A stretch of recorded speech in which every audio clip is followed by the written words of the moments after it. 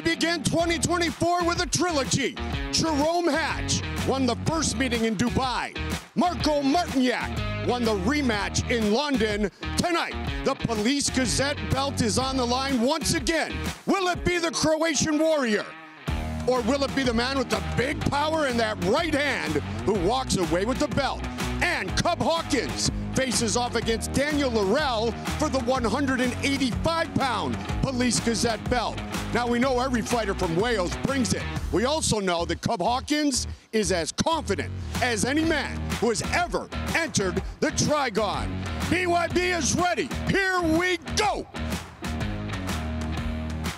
Hi again, everybody. I'm Mike Goldberg, joined, of course, once again by my powerful partner, the Magic Man, the former two-time world champion. Only thing better than a rematch is a trilogy. Jarome Hatch, Martinjak, they meet again.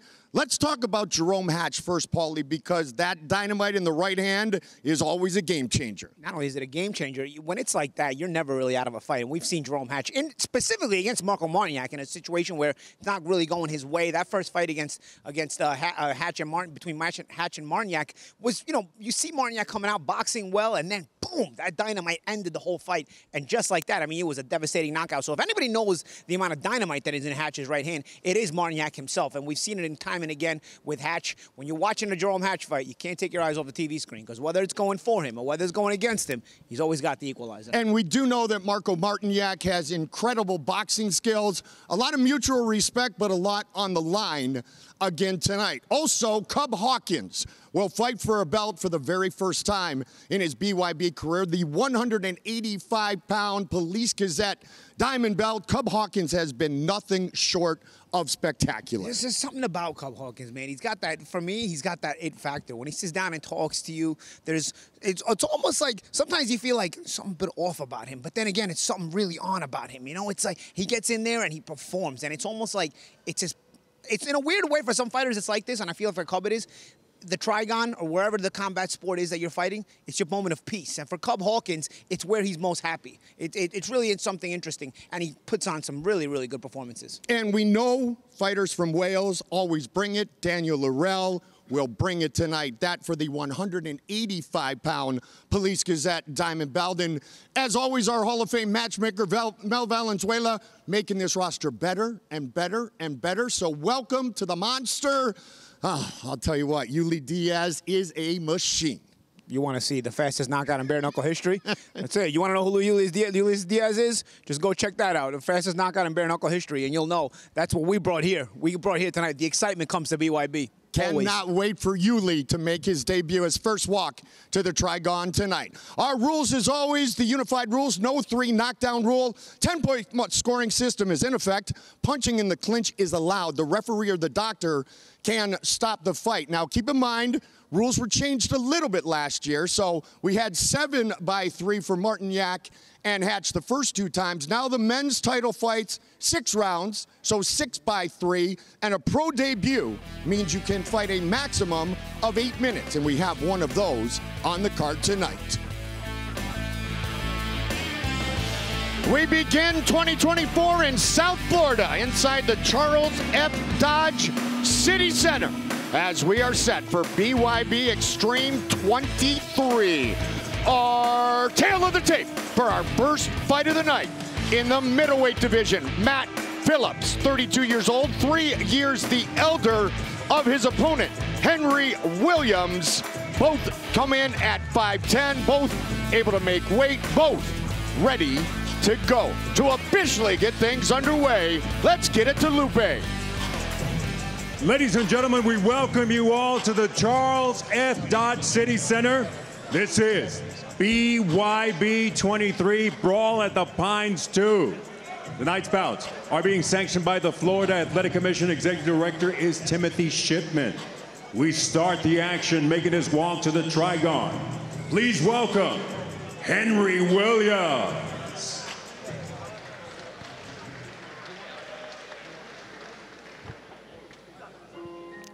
Matt Phillips and Henry Williams.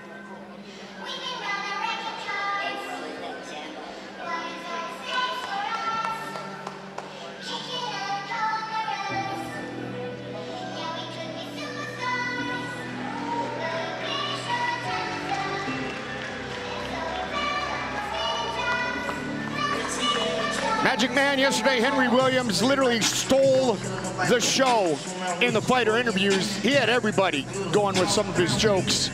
The one thing he did make very clear to us, he has a nickname now, and it is not the Florida Gremlin, it's the Flawda Gremlin.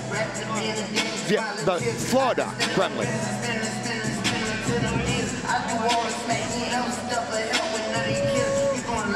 Henry Williams entering the Trigon for the 4th time. The fight he took against Tommy Turner in February was on a week's notice. Just about a year ago, he said, I'm a fighter, I just want to fight. In his last fight at BYB 21 in Rock Hill, South Carolina, he looked outstanding against Jimmy Sandlin. Long, tall, relaxed, and the greatest punch, the jab. He was much more durable there, too, and he was able to actually execute a game plan. With Turner, it was a fast start with Turner. He was sort of overwhelmed. Never really got going, but in that last fight, you got to see a little bit of what he's got, and you know, he's actually a pretty good fighter, crafty, and knew his way around the Trigon. Had a war at BYB 14, going the distance with Manuel De La Torre, and what Henry Williams called the funnest fight he had ever had. Even though, Paulie, he said he abandoned the game plan. He said, at that time, I need to use my jab and get inside. So you want to talk about the evolution? We're seeing it with Henry Williams. Yeah, and you can see he does make improvements. He does get better and better. And it's been interesting because you would have got that first impression from the Turner fight. You would have thought, this guy doesn't have a career here. But you know what? He's gotten better. And he is now the Flawda. He's going to tell me I didn't get it quite right, but Flawda Gremlin. He is Henry Williams.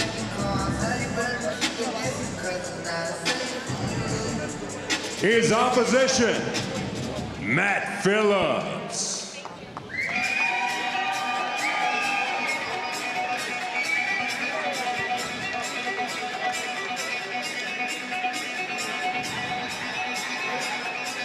I always think of Arturo Gatti when I hear this song. Right? It was always, this was his official walkout song.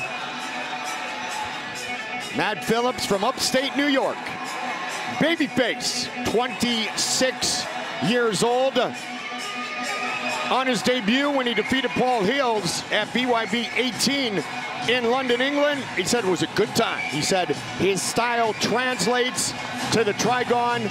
It worked in his favor because he was able to use his slick boxing skills, Paulie, but also he liked that there was nowhere to go for his opponent. Yeah, you can't run your way out of the Trigon. You can only go down. So if you got a guy who knows how to fight in front of you, you better know how to fight back because there's nowhere to rest. Broke his right hand in the first 10 seconds of the fight against the Brit Paul Hills.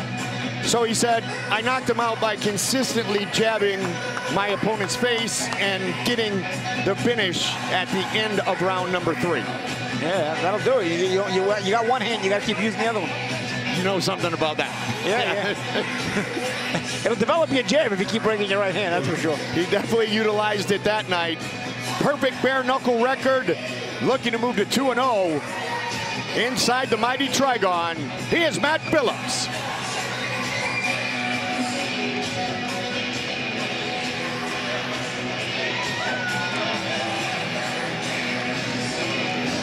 First of 8 fights on the card tonight.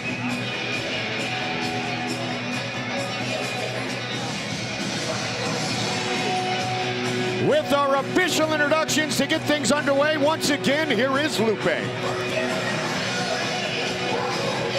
We start the action with this contest set for 5 rounds in the middleweight division. This is BYB 23 Brawl at the Pines 2.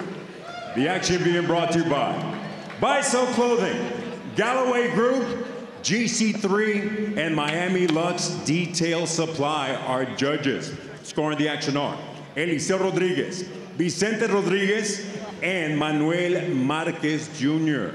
In charge of the Trigon referee, Bobby Wambacher. Introducing first, the fighter standing in the blue corner.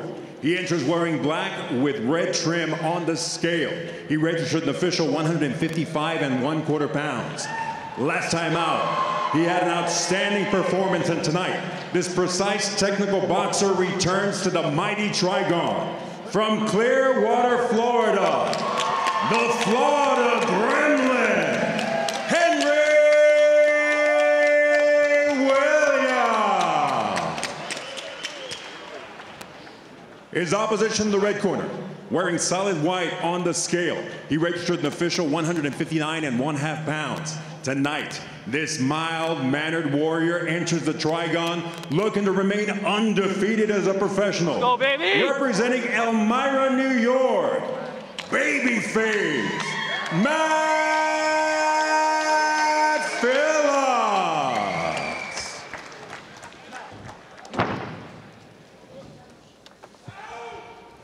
All right, gentlemen, we've been through the rules in the back.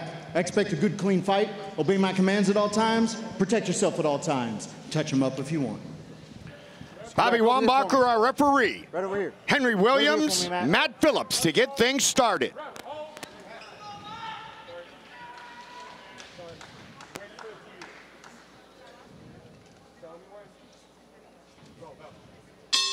Here we go. Henry Williams, black and red trunks. Matt Phillips, the white with the white trim.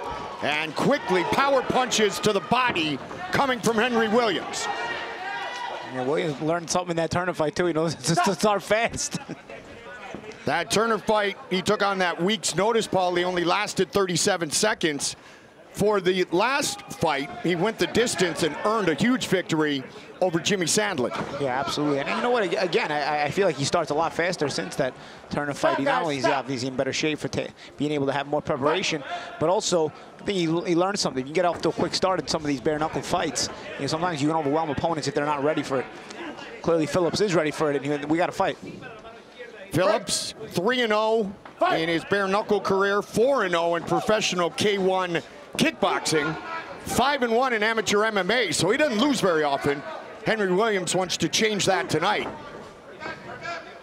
He's trying to bring the pressure to Williams consistently. Williams has gotten off some good shots and some good combinations, but I think Phillips is trying to put that mental pressure and keep walking him down. Williams is crafty, though, I'll tell you. Nice little feints, a sharp jab.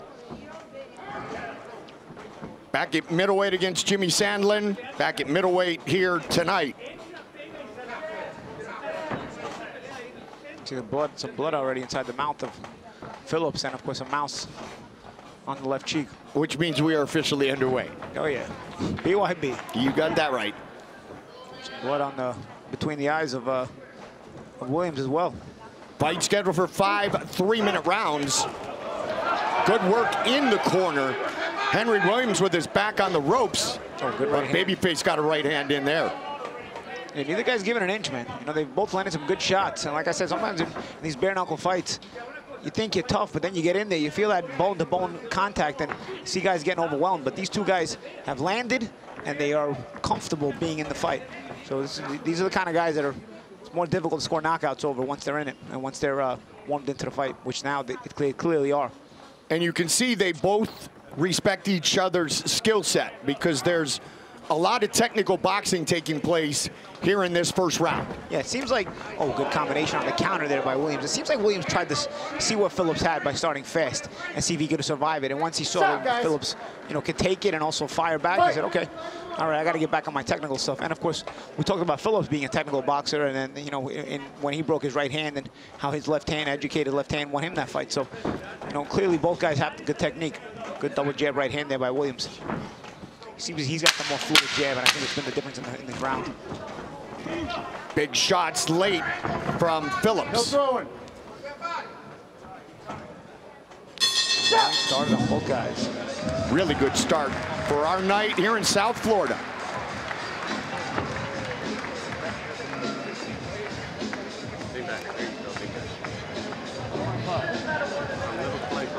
On your lip. Cut under the eye again. See, the blood starts out early. This is on the counter as Phillips tried to get started, and Williams came back in a combination counter. Come up over top of it. Henry Williams, born and raised in Clearwater, Florida.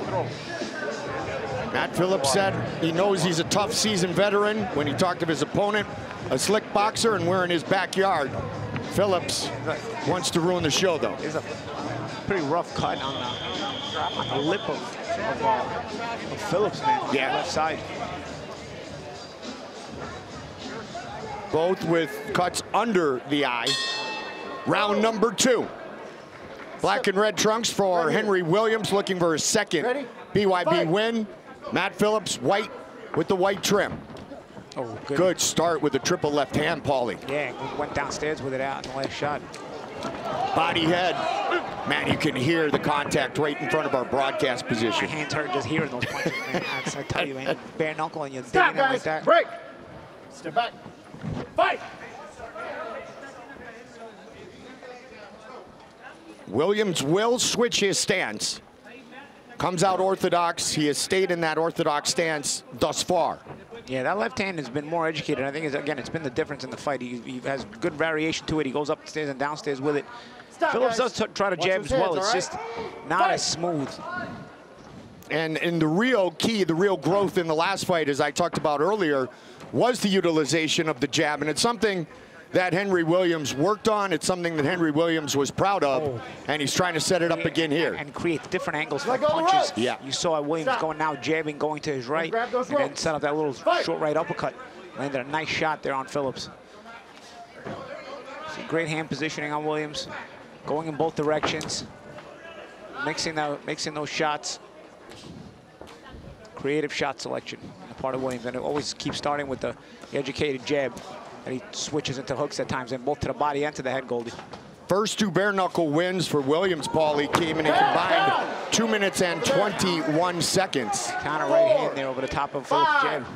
6, 7, 8. You want to continue? Walk over here. That's the thing, man. I think if anything, Phillips is going to need something over the top of the Williams jab. Yes. Because Williams otherwise getting too confident with that left hand. That jab is starting to bother Phillips more and more. And there's a huge mouse under the right eye of Matt Phillips, and that's that jab of Henry Williams. Yep.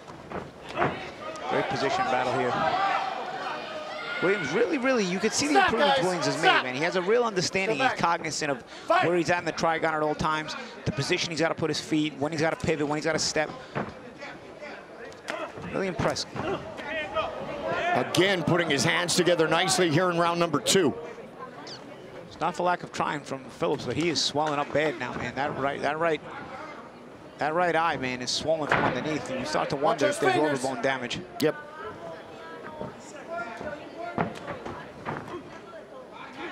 Dirty boxing. Phillips stays away from the clinch, though. Good right hand connects for Matt Phillips. Yeah, he's tough, man. He's sturdy. He's going to stay in there. Well, you know, you talked about the experience Phillips has. Yep. So when a guy has that kind of experience, he's comfortable in all kinds of fights. He knows how to take a punch or two. He's starting, you know, having a decent last 20 seconds of the round.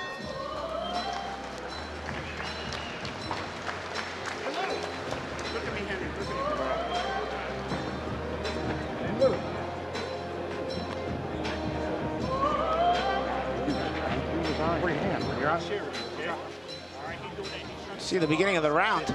Oh, little right hook on the inside. Boom. Nice little counter there as well. That was the one that caused the knockdown. Very sharp from Williams. Great look at the handiwork of Henry Williams by our production team as we get things started from the Charles F. Dodge City Center in the Pines here in South Florida.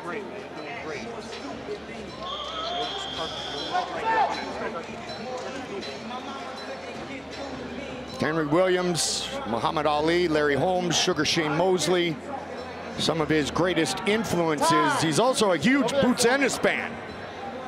As we continue, and the doctor will take a look at the damage under the eye of Matt Phillips.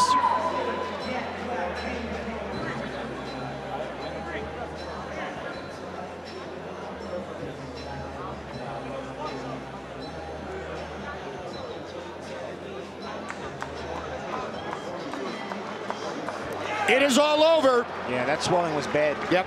And you start to wonder if there's, you know, orbital bone damage there, you know? And as you could tell, Phillips did not want the doctor to stop the fight, but fighter safety is always paramount inside combat sports, especially here in BYB. And Phillips, the vision might have been a bit impaired. And with that, we keep him safe. And Henry Williams gets the victory, his second straight inside the Trigon.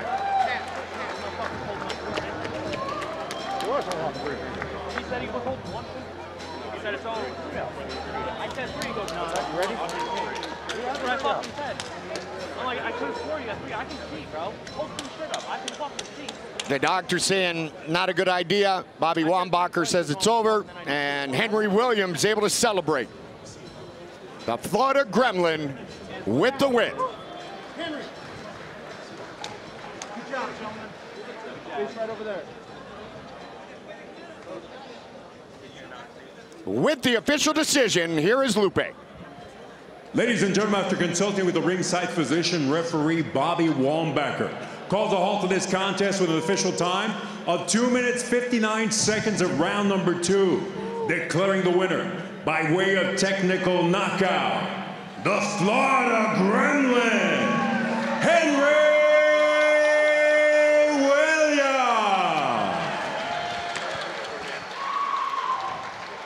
Henry Williams, composed, utilized the jab nicely once again, and earns the victory.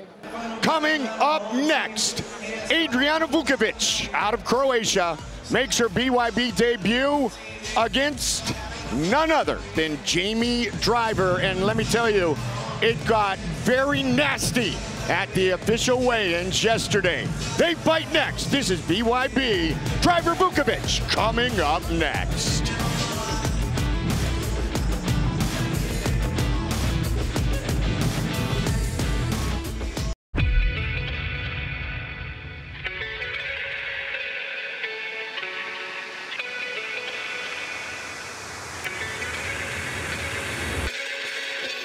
BYB Bare Knuckle returns to Biloxi at the Mississippi Coast Coliseum February 10th for BYB 24 Super Brawl Saturday.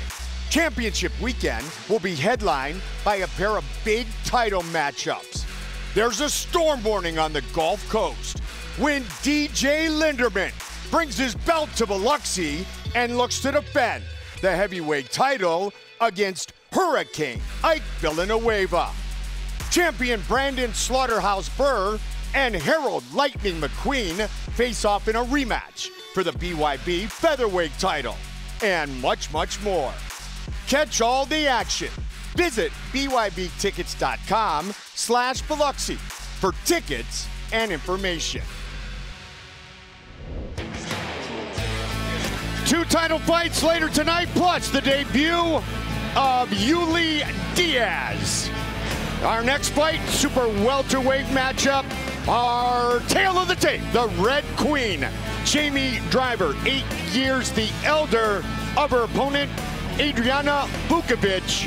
It is also a 3-inch height advantage that goes the way of Jamie Driver. Got emotional at the weigh-ins yesterday. They are ready to leave it in the Trigon now.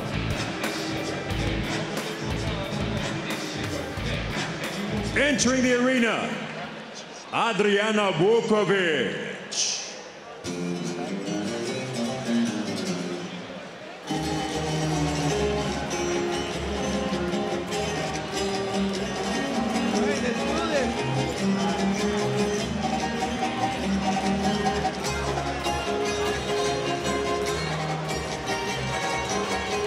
First fight since an MMA matchup 1 year, 7 months, and 2 days ago for the Croatian Adriana Vukovic, highly decorated at home, 3-time Croatian boxing champion. She also won a national Muay Thai championships. She has trained a lot at home.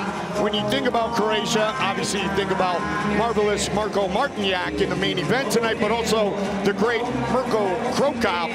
Adriana has traveled to train. She has trained in Montreal, Quebec, Canada at the great team up there. TriStar led by Faraz Sahabi, of course the home for many years of George St. Pierre. A great one. It's kind of cold up in Montreal right now, right? It's a little cold up there. We don't have that problem here, do we?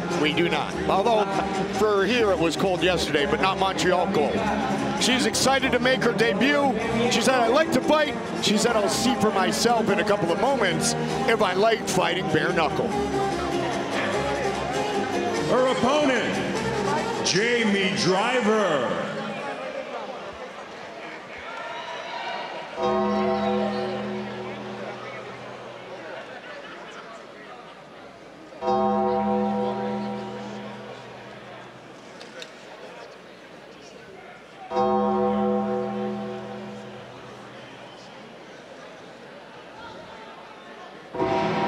The Red Queen, always willing and ready. She said, anytime, any moment, I'm always here, and I am ready to play.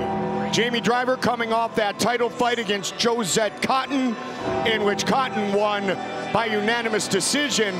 But a big change has been made by Jamie Driver. She went back home to her home state of New Jersey, and she found out, Paulie, that she was having a lot of health and body issues. She changed her diet.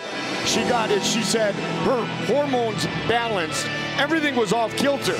So in 2 months, she got her weight down much more easily, much more healthy, if you will, and mentally, she worked on her mindset. She said she had a lot of anxiety before the Josette fight.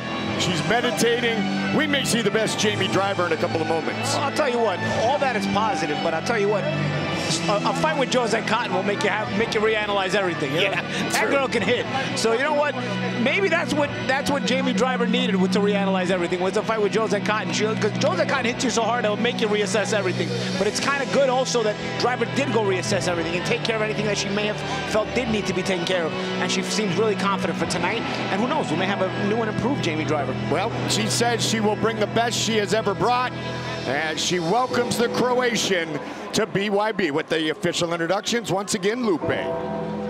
We continue with the action here at the Charles F. Dodge Center. This is BYB 23 Brawl at the Pines 2. Once again, the action being brought to you by Buy Sell Clothing, Galloway Group, GC3, and Miami Lux Detail Supply. This contest, 5 rounds or less in the super welterweight division. Scoring the action, John Rupert, along with Eliseo and Vicente Rodriguez, in charge of the action when the bell rings. Referee Samuel Burgos. Presenting first, standing in the blue corner, she enters wearing black with gray on the scale. She registered an official 147 1/4 pounds. Tonight, this highly decorated boxer, Muay Thai and MMA fighter makes the leap into bare knuckle, making her BYB debut. Hailing from Zagreb, Croatia, Adriana Vukovic.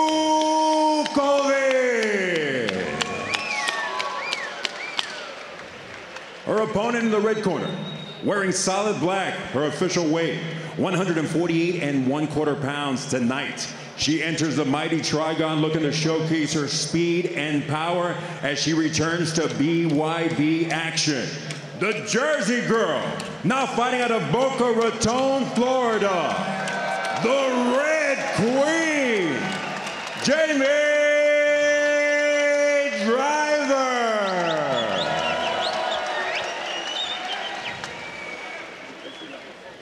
Yeah, but I won't be able to see them.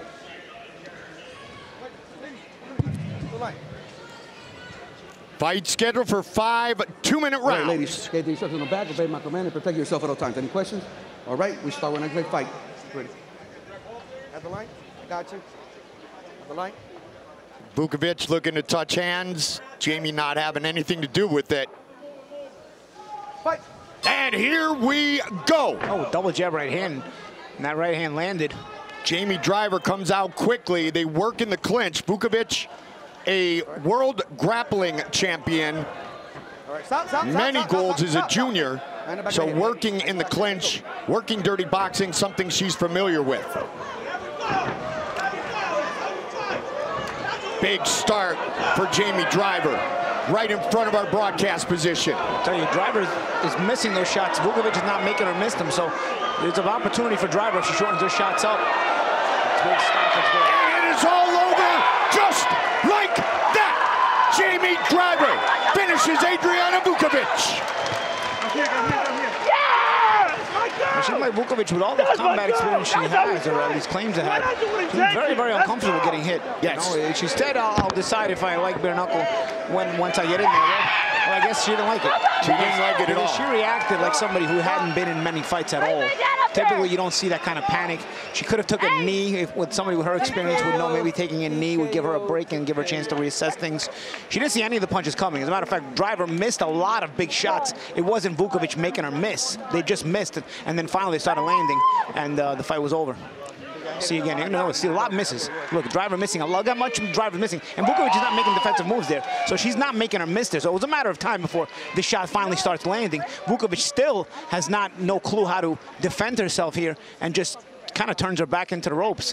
Really reacted like somebody who maybe got into a fight for the first time in their life, and yet she's had a lot of fights. According to what she said, right? Yep, a lot of fights. And her left ear is what she was holding afterwards. Class shown by both fighters here. She got hit with a punch. I mean, it doesn't tickle. Jamie Driver with the victory. That's a lot of and energy. The quick finish. A lot of energy from Driver. You got that right. To make this one official once again, here is Lupe. Ladies and gentlemen, a series of unanswered blows obligates referee Samuel Burgos to stop this contest with an official time of 34 seconds of the opening round. Your winner, by way of technical knockout, the Red Queen returns, Jamie Driver. Jamie Driver's debut was a 58-second finish tonight. She finishes her opponent in just 34 seconds. The Red Queen will visit with Carissa Maxwell. Congratulations, Jamie. You weren't supposed to be here, but you made it very clear. You said anytime, any place, I will be there in the ring. Yeah. So how does it feel being back in the Trigon and putting in such a stellar performance with a first-round TKO? Amazing, yeah. It's, you know, coming back from that loss from Josette was tough. It was really a mental game. So for me to step in here tonight and do that just boosted my confidence even more, and I'm happy and thankful for the opportunity to do this again. And since that loss, you've done a lot of lifestyle changes. You've changed your diet. You've changed your training. Did you see that impact your performance here tonight? Oh, 100%. If I didn't make those changes, we'd probably still be fighting, so, woo. Now, I think I know the answer to this, but the opponent tonight was supposed to be Josette Cotton. Of course, you lost to Josette Cotton, but I'm pretty sure you want that opportunity. So can we see you back in the Trigon with Josette Cotton?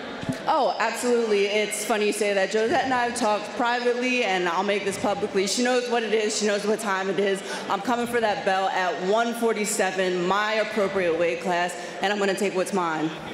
Can't wait to see it. Thanks. Back to you guys.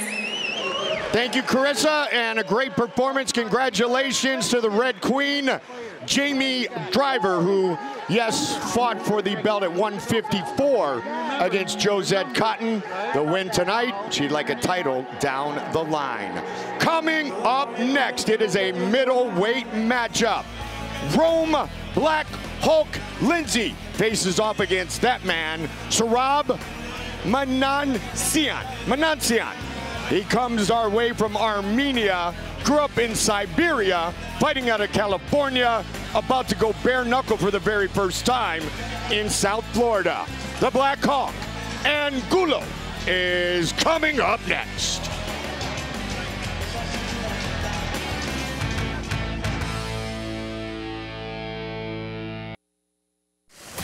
Mike Goldberg with my powerful partner, the former two-time world champion, the Magic Man, Paulie Malignaggi, Carissa Maxwell. Great to be in South Florida, our first of many great shows here in 2024.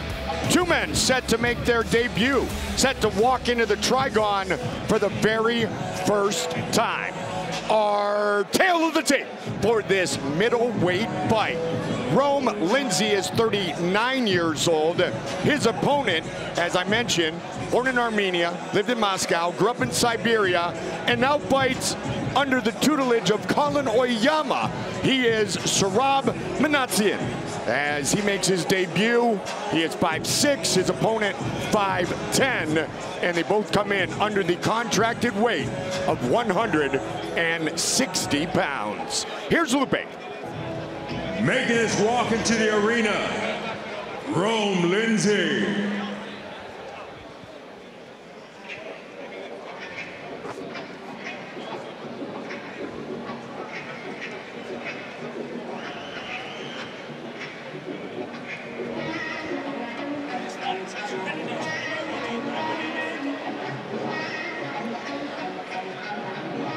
Henry Rome Lindsay, and much like Quentin Rampage Jackson, Henry made it very clear that he's Henry outside of combat, but he is Rome when he goes in to a fight. The alter ego. The alter ego. It's like Q and Rampage, and Rome Lindsay comes in with a lot of confidence.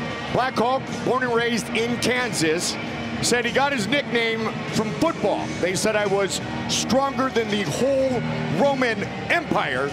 Also for a while, Paulie had the nickname of NyQuil.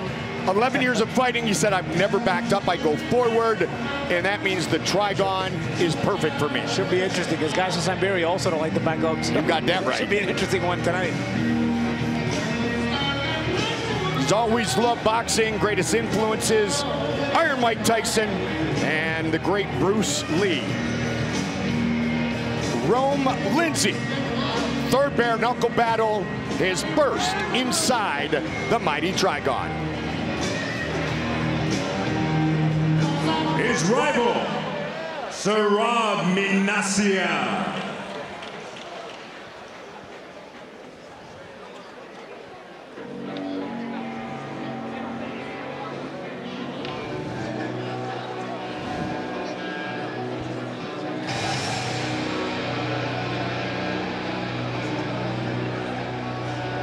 Paulie, as you know, fighters have their time.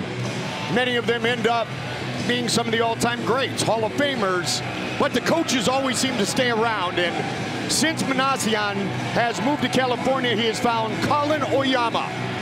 He trained Tito Ortiz, former UFC light heavyweight champion, UFC Hall of Famer. The aforementioned Rampage Jackson.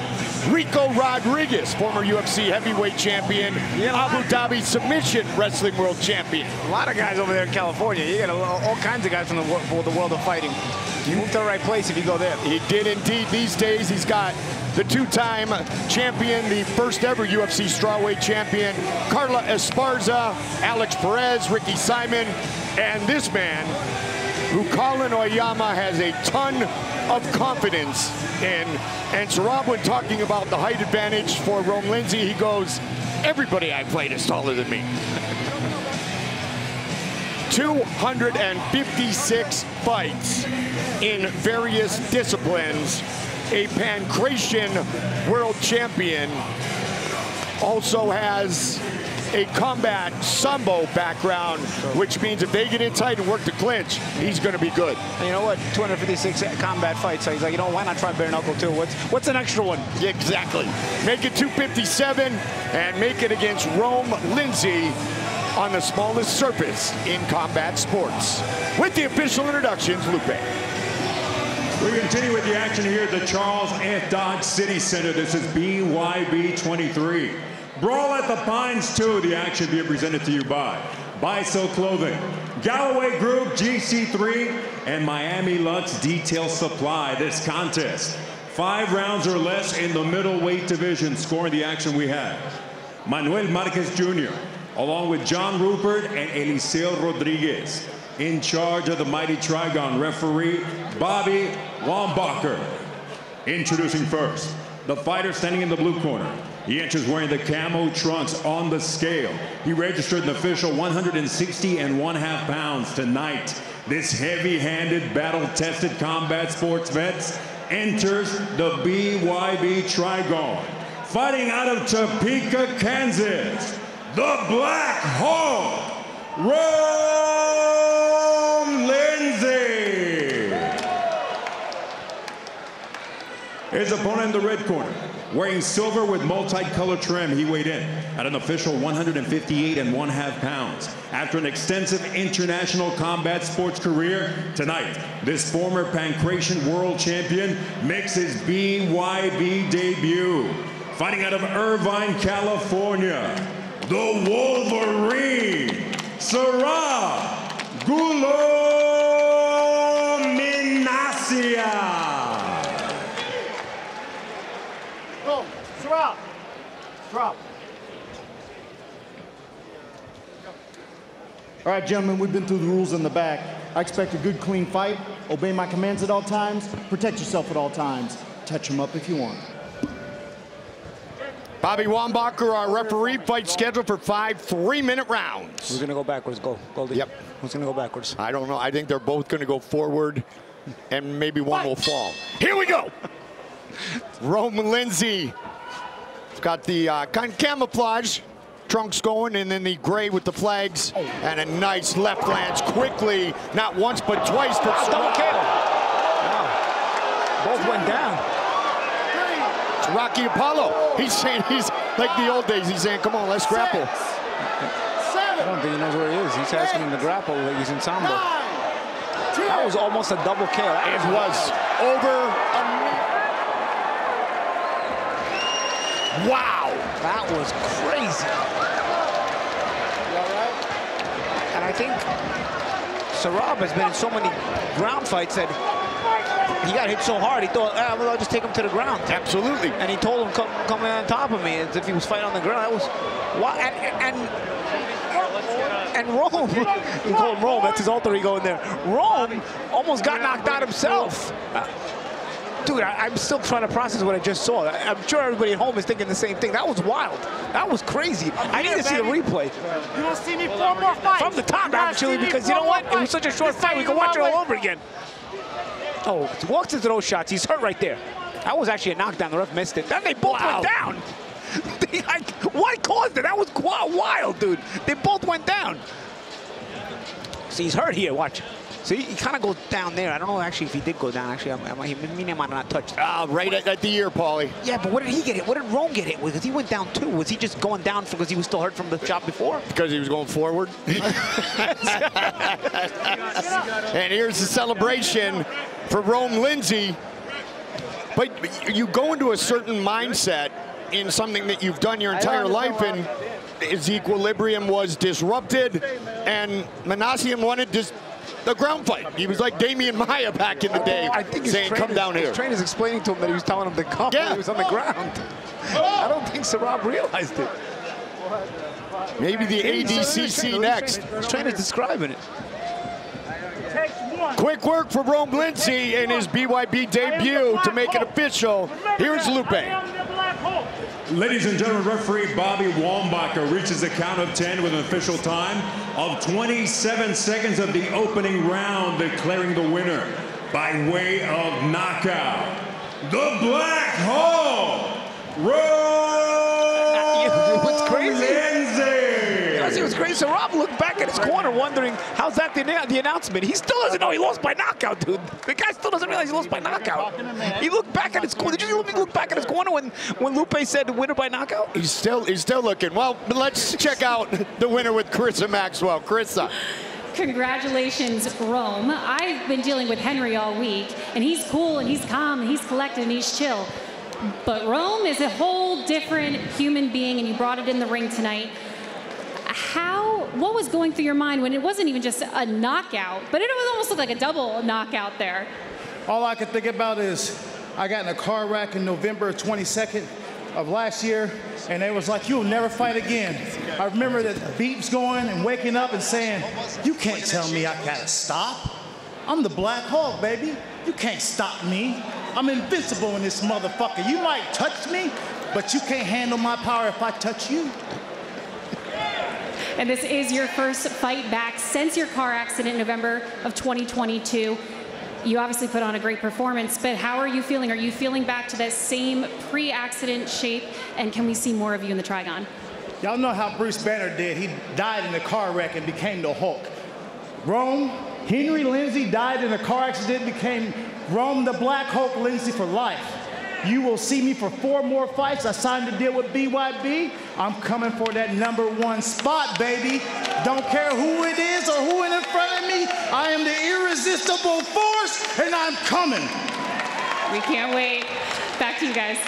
Carissa, thank you very much. Past training partners for Rome, Houston Alexander, Jake and Joe Ellenberger. And I'll tell you what, Rome Lindsay reminds me of a Houston Alexander in the way that he brought it and he finished it, and a big smile on his face. No lack of confidence as he recovered from a very serious car accident and he's back fighting. Made some new fans tonight for sure. You got that right. I dig the image too. I dig that Black Hulk thing. Yeah, I dig it, yeah. 27 seconds of it. Coming up next, we go to the cruiserweights. The Cuban Crocodile. He is set to move to 2-0 in his mind inside the Trigon. Jordan Fuentes, as he welcomes DeWitt Dixon into bare knuckle fighting. That cruiserweight fight here on BYB is coming up next.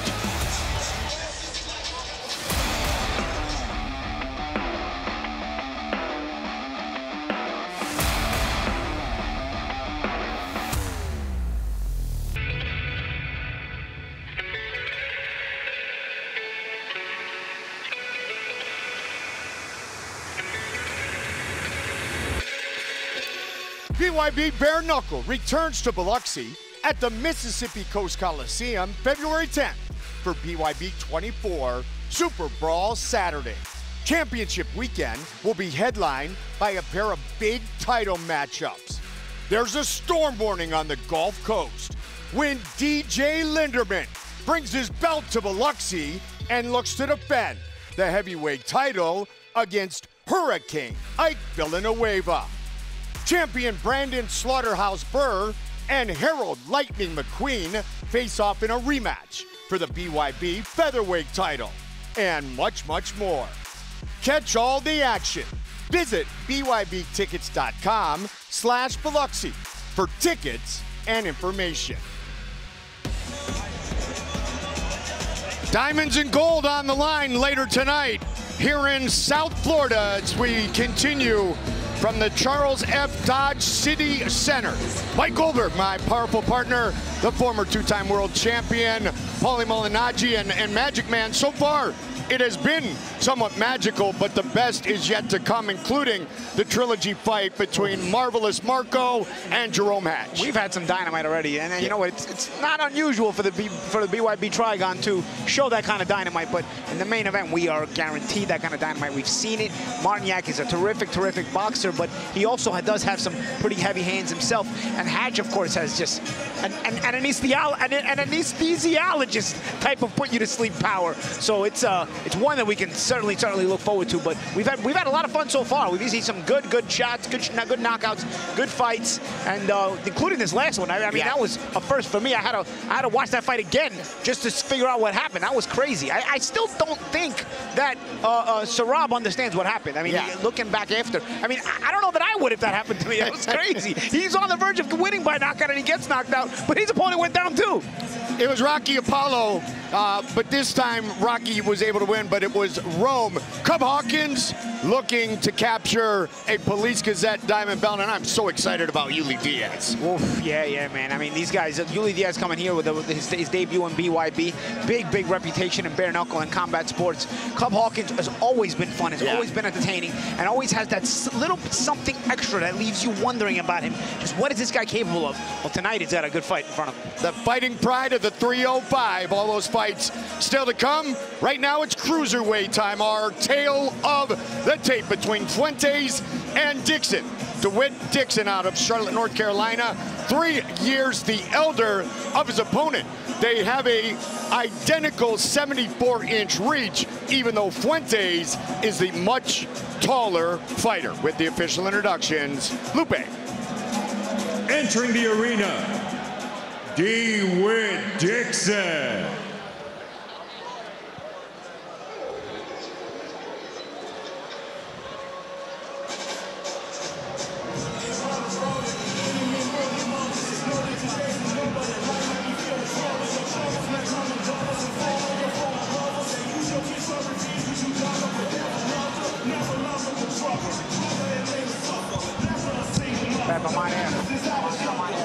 DeWitt Dixon, nicknamed the Crazy Cat. Born in Pittsburgh, Pennsylvania, fighting out of Charlotte, North Carolina. One of his training partners, BYB veteran Tyler Sigmund. He trains with Tyler in Greensboro, North Carolina. Started Brazilian Jiu-Jitsu in 2013 to stay in shape after his football days had passed him. After a few years of training with pro fighters, he said he realized he was able to hang with them, so he decided to try a backyard fight. And the rest, as they say, is history. His goal is to make it to the biggest stage possible at this point in his life. Tonight, he makes a big step into the Trigon. Grappling-based is what he told us in the fighter interviews. And look out for the left hook, because he said that is my power shot. DeWitt Crazy Cat Dixon.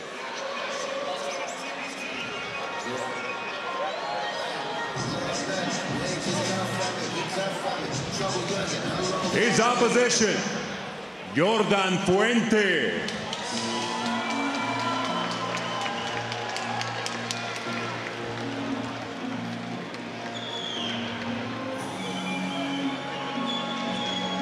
Jordan Fuentes, the Cuban crocodile. He made his combat sports debut right here in this building in August of last year. And with the new unified rules from the ABC, it was a fight scheduled for 4 2-minute rounds. He was able to finish Boss Hog Brandon Johnson 39 seconds into that 4th round, and he looked very comfortable in doing so. That's what you call a good night. Successful, feeling comfortable, getting the work in, and getting the stoppage win. So we'll see tonight how his progression has come along here. Trains here in South Florida, born in Cuba. Desmond Green, Jomi Escoboza amongst his training partners as he comes in at 205.6, ready to go. 5-3s if needed, but something tells me he does not plan on this fight lasting that long. He is Jordan Fuentes. With our official introductions of this cruiserweight matchup, once again, Lupe. We continue with the action here at the Charles F. Dodge City Center. This is BYB 23. Brawl at the Pines 2. The action being presented to you by Buy Sell Clothing, Galloway Group, GC3, and Miami Lux Detail Supply. This contest, 5 rounds or less in the cruiserweight division. Scoring the action, we have Vicente Rodriguez, Manuel Marquez Jr., and John Rupert. In charge of the mighty Trigon referee, Samuel Burgos. Presenting first, the fighter standing in the blue corner. He enters wearing red with white trim on the scale. He registered an official 202.5 pounds tonight. This powerful MMA fighter makes the leap into the world of bare knuckle, making his BYB debut from Charlotte, North Carolina, DeWitt Dixon.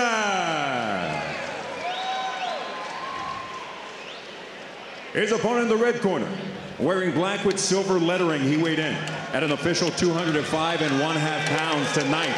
This highly decorated disciple of the Cuban School of Boxing looks to remain undefeated as a pro. Representing Isla de la Juventud, Cuba, el cocodrilo cubano, Jordan Fuentes.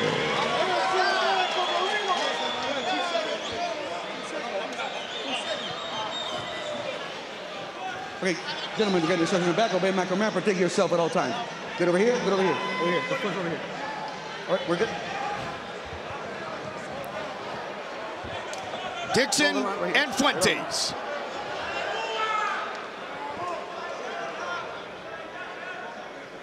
Fight! Here we go. Black and red trunks for DeWitt Dixon. Jordan Fuentes in the all-black trunks and teeing off early. Trying to land the big overhand right. You see it. He's just missed it. But DeWitt Dixon himself is trying to throw some big shots. He's a little wide with that right hand, but Shooting big shot. Both guys looking to show their best. Big swing and a miss there, Magic Man. Yeah, when two big guys are swinging like this, man, even the referee has to be careful. Dixon, that grappling-based MMA background, a lot of head movement, but he's leaning down as he does so. Watch out for an uppercut, right? Yeah, but, well, we'll see if Jordan has the presence of mind to see it and throw it. Over the top with the right. Dixon, kind of a slippery guy. He's got to hit clean. Oh, you got to hit clean there. That right hand kind of wobbled him a little bit. And he got hit again by a right hand. If Fuentes takes a step to his right and cuts off the Trigon as Dixon tries to escape to the left, he may start to trap him. Anytime Fuentes attacks, you see Dixon moving and slipping away to his left. A subtle step to the right will take that away from Dixon and force him to go in a direction where he may not be comfortable defending. The much taller fighter is Fuentes, and he's using it to his advantage thus far. Yeah, Dixon landed a couple of shots there, though.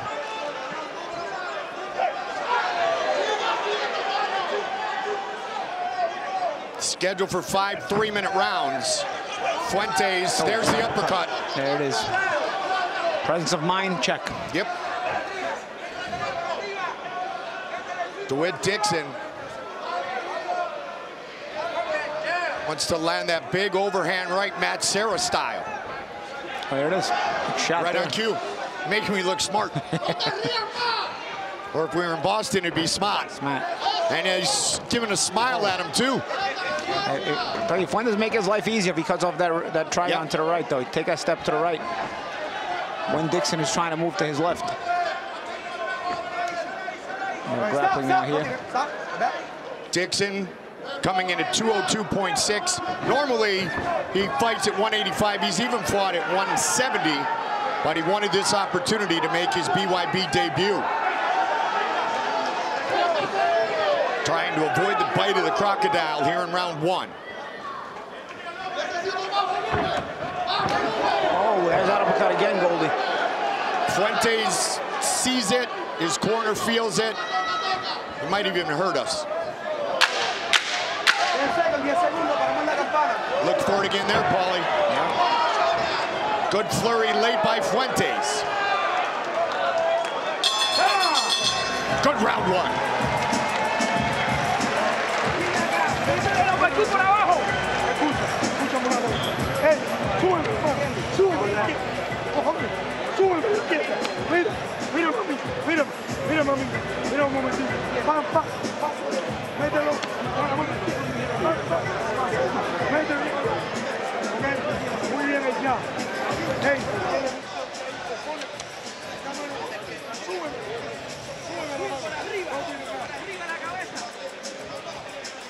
That was a good shot there.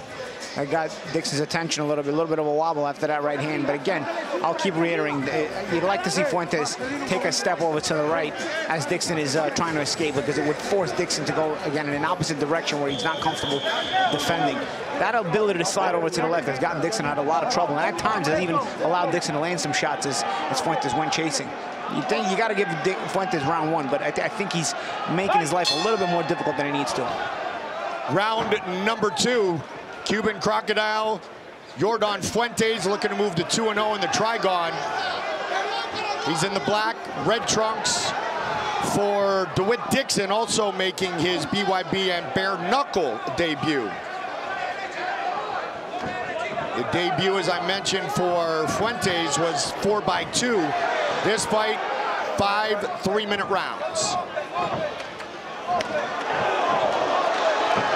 All of a sudden, Dixon trying to land that left hook he told us about. Yeah, well, Dixon, again, having the ability to escape, even if he's losing the fight, it allows him to create a little bit of space to try to load up some shots.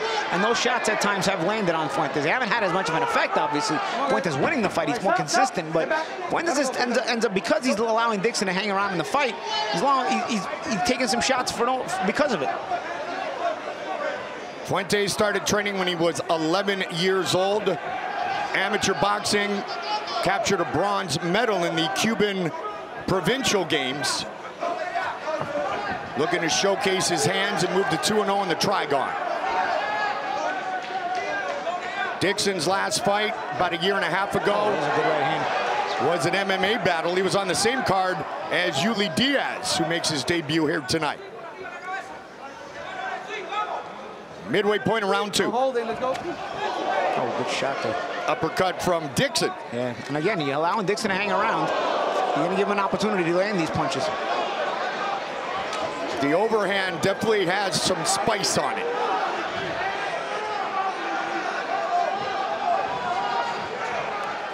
You see, he almost turns completely pointing that left shoulder at Fuentes, and then he tries to spin around and move away. So if Fuentes keeps chasing him instead of stepping over to his own right, you know, if he steps over to his own right, because Dixon is so bladed, it puts Dixon in a bad position, and he has to either move the other way or take some shots, you know?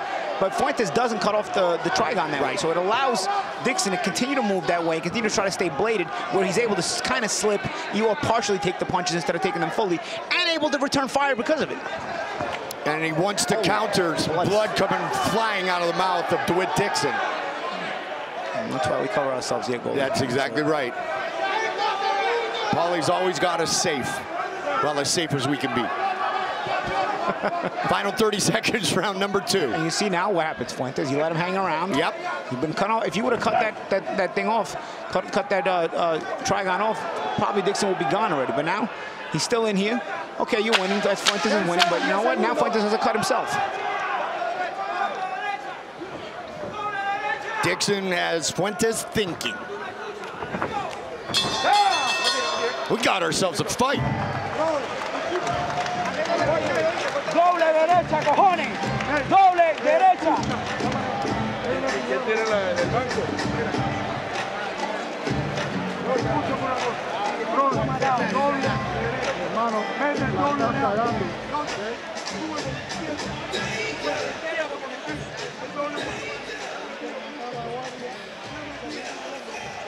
New exchange here. Some of those shots land, some of those shots don't. Bam. Going straight, but can't go straight back where you're squared up like that. You still got to remember to be fundamentally sound on that defense as well. In the fighter meetings, when asked about the height difference, DeWitt Dixon had a great answer. He said his heart is not taller than mine. As we move to round number 3 in this cruiserweight battle.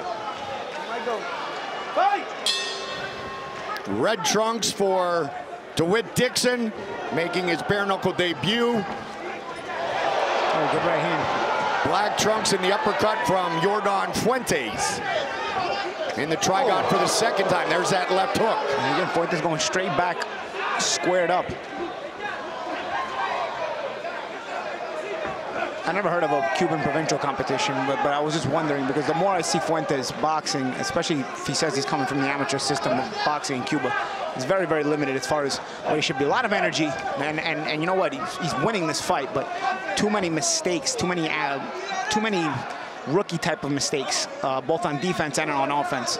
In a fight where he's winning probably because of the energy. You know? Right. This is second professional combat competition. As I mentioned when he was walking in, his first was against Boss Hog right here back in August.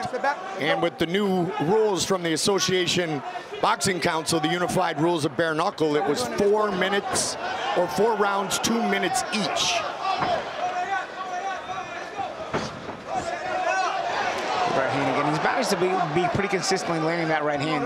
Let him go. Come on, guys. Box it out. Let's go. But you see the way Dixon kind of rides with it. He's able to take some of the sting off it, and I think that's why Dixon is still hanging around too.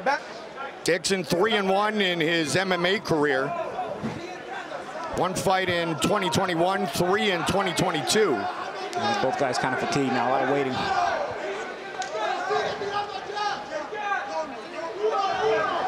Well, we know Dixon didn't have to cut weight. Yeah, he's fought always a lot lighter. You got that right. Yeah, both guys get a little bit arm weary now, a little bit fatigued. You can kind of see the fatigue in their body language. There was a lot of missing going on before, so you would imagine now there'd be more and more missing. But again, Fuentes goes straight back, pulling back square with his hands down, taking unnecessary shots, or shots that, you know, he could easily be avoiding. Let's see if he looks for that uppercut again. The bob and weave is low. There's a catch-22 for that uppercut, though, because Dixon comes up shooting these overhand shots. So if you go and shoot the uppercut, and he may come up with shooting an overhand shot at the same time, that hand that you usually be protecting yourself with is down throwing the uppercut. So it's a catch-22 because Dixon does shoot up at times. So you got to time it right when using that uppercut. And I think the opportunities could be there because Dixon is also tiring. So it's a lot more tiring to shoot up and use that springing shot when you're a little bit fatigued. Working towards the end of round number 3. Oh, again, Fuentes has this habit of going straight back.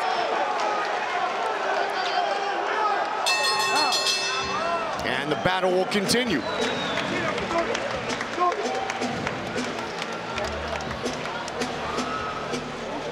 Tírame el doble ya. Tírame el doble ya.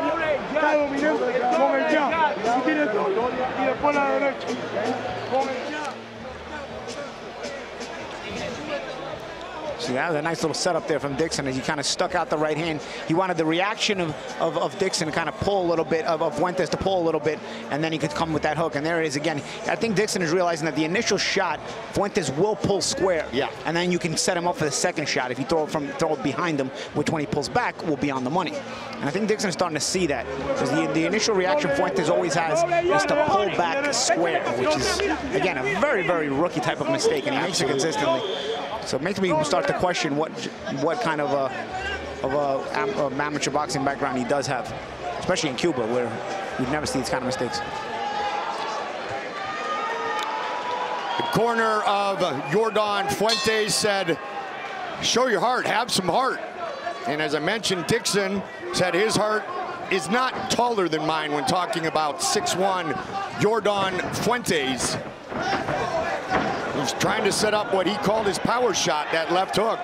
And you saw on the replay from last round, he connected on one occasion. He would like to finish the fight with that big shot. Nice jab there from Fuentes. Let's see a little bit more consistency with that as well. There it is. You see what he does? He just kind of sits back and waits on, kind of watches his work. Yep. He could kind of follow through instead of shooting a jab and then taking a step back. Don't be taking that picture. Don't admire your work, right? Yeah, exactly. Because you know what? Dixon is clearly tired. I mean, so is Fuentes, really. But I mean, Dixon is kind of there for a bit more than just a jab if you know how to set it up right. But like I said, again, the pull back on the initial shot and then getting hit on the pull. I mean, this is consistent. Instead of telling him to have heart, they should be telling him some simple instructions like this in the corner. Like have some lateral movement? Because he's lucky, Dixon. I mean, he's go underneath the punches or step to the side instead of going straight back square. Or at least if you're going to go straight back, keep your hands up doing it. Right. And he's lucky Dixon is 2 weight classes below him, who just came up, right? Yep.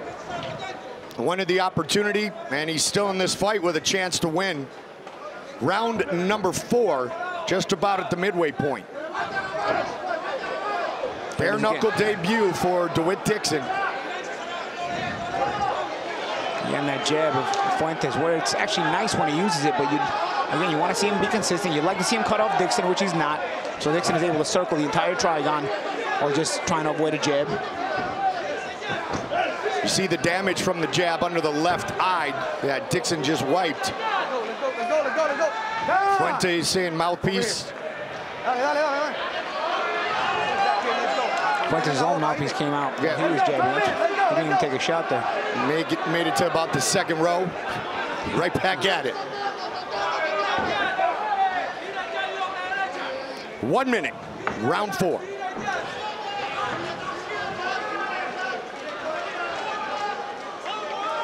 Dixon, a purple belt in Brazilian Jiu-Jitsu, but we haven't seen a lot of dirty boxing really at all tonight, and not in this fight. Yeah, they haven't been too close. And when they've been too close, the shots have been a bit too wide and not compact enough. And Fuentes has basically won this round with just a jab. Right. Maybe his right hand is hurt. Oh, nice little return jab. Oh, no, there's a right hand from Fuentes there. Dixon went southpaw last round, Paulie, but it was for about 8 seconds. And Dixon, back in orthodox here. Dixon's showing less and less as far as resistance is concerned. But Fuentes' attack is not consistent enough to get him out of there. So Just jabs, follow him around the Trigon, a few more jabs, pull back squared again. He's just lucky Dixon didn't throw any punches there. It's sort of a repeat, but a little slower as they get more fatigued.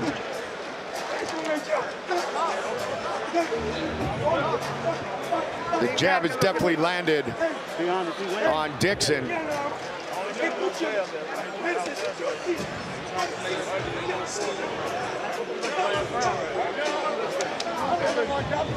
Man, very animated in the corner of Fuentes. Yeah. But you always talk about it. You don't want pep talks. You want instructions. I mean, sometimes pep talks are necessary. Right, I mean, he's given instructions there, but I just don't know that the instructions are what he needs. I mean, he's been jabbing all around. I mean, I don't understand how much more jab he's going to throw. I think there's a follow-up to that jab that can come because Dixon is very tired. I think, again, if you cut him off so Dixon can't keep circling around the Trigon, you'll be able to follow up with that jab. I don't think a lack of a jab was a problem. I think it's the follow-up to the jab because there's opportunity there instead of watching it work. And his trainer, former world kickboxing champion, so he knows a little something about finishing fights. Round number 5, Dixon in the red, Fuentes in the black. Hey, stop. Will we have this fight go the distance?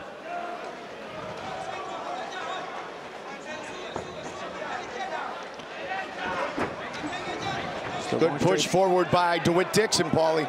Fuentes at least made a miss there. He made the same mistake, but the punches came up short. He keeps that jab out there. He can keep Dixon out of range. Big swing by DeWitt Dixon. I can just see Fuentes, though, with a guy his size getting a hit, pulling back like that. I mean, this is something that's definitely got to be worked on back when he's back in the gym. No. Stop. He's got his own face full of blood now in a fight that he's made a lot more difficult for himself than I think he needed to. And with the power of DeWitt Dixon, you know, we say it all the time. We talk about it in the main event, Jarome Hatch. Yeah. And especially bare knuckle, you're one big shot from victory or defeat. Yeah. Hatch is a different level of power there. He is indeed. Hatch hit so hard, he might miss you, but the wind can knock you out. That is going to be a great trilogy matchup for the double diamond Police Gazette trilogy belt. Yeah, it's going to be an interesting one because you could see Martinjak has a bit more wrinkles to his style, but Hatch with so much devastating power. Oh, another right hand there from Dixon. Every once in a while, he lets Fuentes know he's around, you know?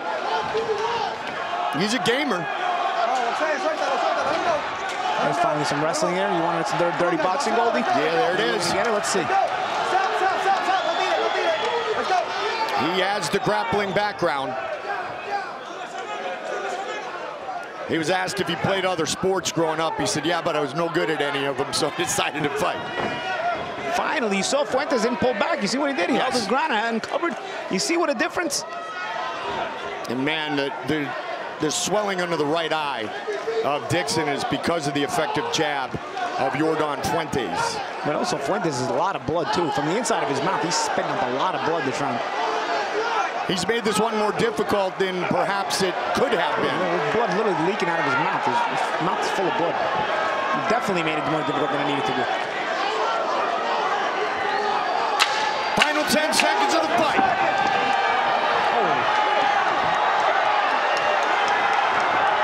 Dixon swarming at the end. They go the distance.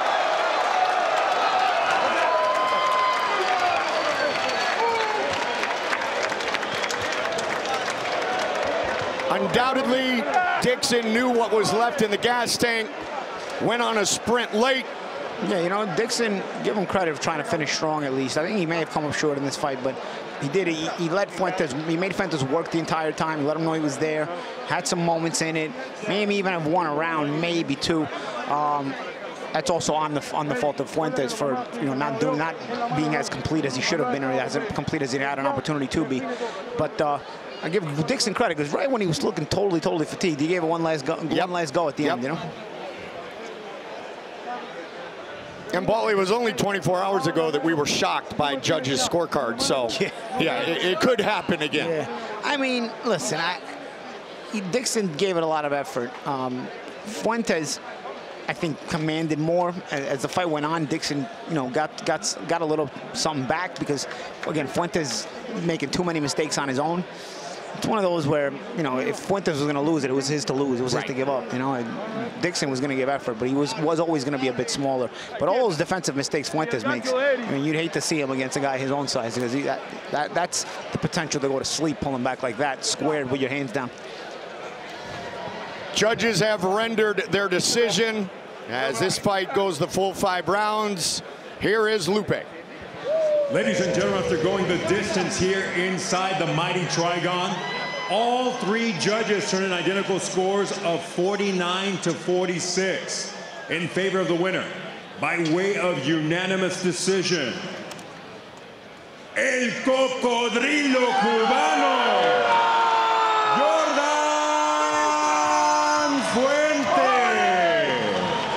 Unanimous decision victory, 49-46 on all 3 scorecards. He gets the beautiful medal from Scott Burt, and the Cuban Crocodile is 2-0 in the BYB Trigon. Carissa Maxwell to visit with the victor. Congratulations. That was quite a performance, but I think it lasted longer than what we all expected. Were you surprised by Dixon's stamina in the ring? Felicidades, creo que todo el mundo pensaba que iba a terminar un poco más temprano. ¿Te sorprendiste un poco porque cómo se complicó la pelea? La pelea se complica, pero al final, gracias al trabajo de mis entrenadores, la izquierda, movimiento lateral y doble ya y salida. Para un hombre como este, el trabajo se hizo y gané gracias a eso, al trabajo que mis profesores me trabajaron por 6 meses. Fights get complicated. You work your jab, you move up and down, and thanks to the work I did with my professor, we got the victory. We had a very animated corner giving you a lot of advice in between each round. What was the biggest piece of advice you were getting from your trainers to help you counter the left hooks and the uppercuts that were being thrown by Dixon? Había mucha acción en la esquina. Tu esquina se estaba dando muchos consejos, cómo evitar el gancho. ¿Cuál fue el consejo que te dieron que más te ayudó a combatir a tu oponente? Trabajar mano adelante, constante mano adelante. Eso es un hombre, perdón la palabra, pero eso es una jicotea. Los golpes se ven a 1 kilómetro. Y gracias a eso, al final, los 30 segundos, demostré que el boxeo cubano prevalece aquí en Miami y en toda parte de Cuba. It was a very tough opponent. Y gané con la mano izquierda, tirando pocas derechas. It was a very tough opponent, just very difficult. And I've demonstrated here that the Cuban boxing prevailed this evening. And I won the fight with just my single hand. I won the fight with the jab. Congratulations. Back to you guys. Thank you, Carissa. Thank you, Lupe. And congratulations to the Cuban Crocodile. All right, the best is yet to come. 2 title fights, the monster, Yuli Diaz, and one of the originals is coming up next. Rene Whiteboy Rodriguez is set to fight that man, the Venezuelan Gregoris Cisneros, the legacy of God. And there is Whiteboy, the pride of Hialeah, Florida. He has been here since day 1. He's looking to make a statement here at BYB Extreme 23.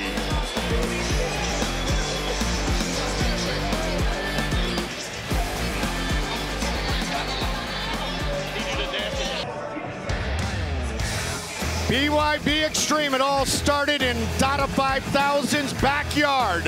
And you know what? Rene Rodriguez was there. Our tail of the tape for this super middleweight matchup.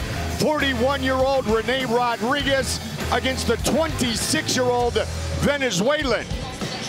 Both are 5'11".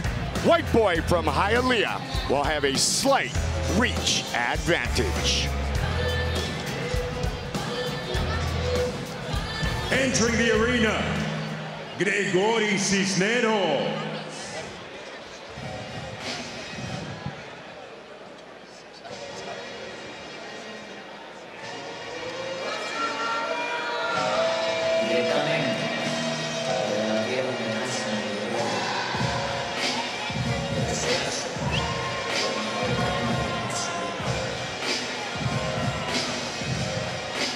From Sucre, Venezuela, Gregoris Cisneros made his debut inside the Trigon right here back in August at BYB 19.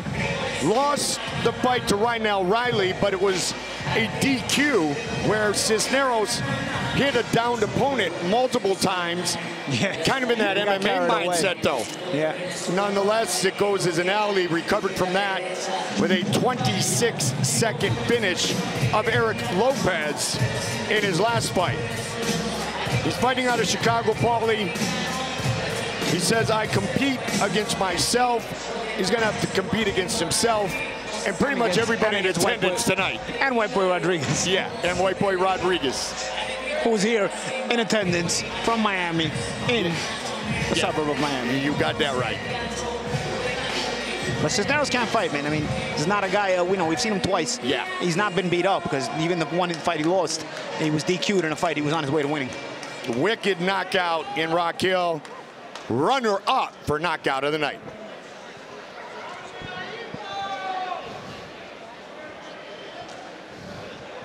His opposition, Rene Rodriguez.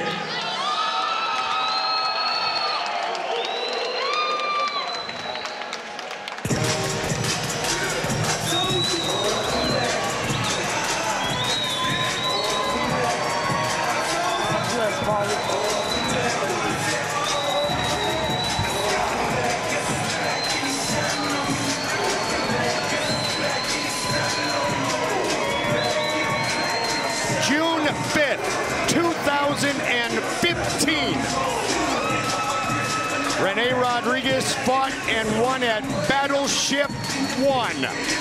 Competed in BYB 3, BYB 6, BYB 7 in a title fight against Jomi Escoboza. He returns to his home, the mighty Trigon, here tonight.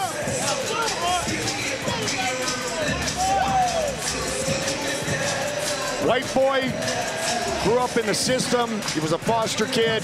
He has overcome so much in his life, and now he is passing the torch. He just got approved with a program where he is going to be able to work with foster kids, with kids that have those needs that Rene had growing up, Paulie, and he's excited to do so. Thing paid forward, right? That's where you really get to feel the true blessing of things, of any of the work you do. And by doing with this, despite his experiences, by doing this, it actually makes it feel a lot more coming from the heart because he knows the experiences of these kids in the foster homes. He is definitely the hometown favorite, and he is the pride of Hialeah. Rene Rodriguez, here's Lupe. We continue with the action here at the Charles F. Dodge City Center. This is BYB 23, Brawl at the Pines 2, the action. Proudly presented to you by Buy So Clothing, Galloway Group, GC3, and Miami Lux Detail Supply. This contest set for a distance of 5 rounds or less in the super middleweight division. Our judges scoring: Eliseo Rodriguez, Vicente Rodriguez, and Manuel Marquez Jr. In charge of the Trigon, referee Bobby Wambacher. Introducing first, the fighter standing in the blue corner. He enters wearing black with silver. On the scale, he registered a ripped and ready 163 1/2 pounds. Coming off a spectacular 26-second knockout in his last performance. Tonight, this boxer and Olympic wrestler returns to BYB. Representing Sucre, Venezuela, el Legado de Dios, Gregoris Cisneros. His opposition, the red corner. Wearing orange with white trim, he weighed in at an official 165 3/4 pounds. He has been in it since day one, ladies and gentlemen. The OG backyard brawler returns to the mighty Trigon, repping his people from Hialeah, Florida. Rene Whiteboy Rodriguez.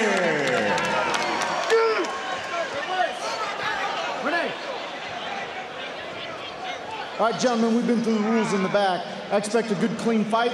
Obey my commands at all times. Protect yourself at all times. Touch him up if you want. We've always said Rene Rodriguez is a true showman.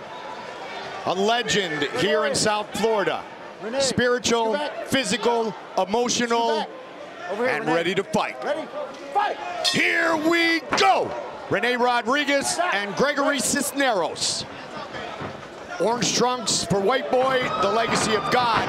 Coming forward, black and white. Quick hands by Rene Rodriguez and a knockdown. Sucre tried to get that right back, but he walked into a Rodriguez flurry. And oh, by the way, Rene is in the best shape of his life. Down about 20 pounds from when we saw him the last time. Well, Sucre has a problem hitting guys when they're down. He's already been disqualified for this. Yep, he's gonna get a point deducted, potentially. So he's been down. If he lost a point, that's a 3-point round already. Make sure you're good to go. And I'm going to talk to Gregoris, okay? So I'm happy you come over here. You good? You need to see the doc? Got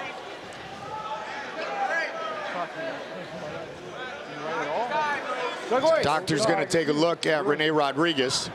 Hold on one second.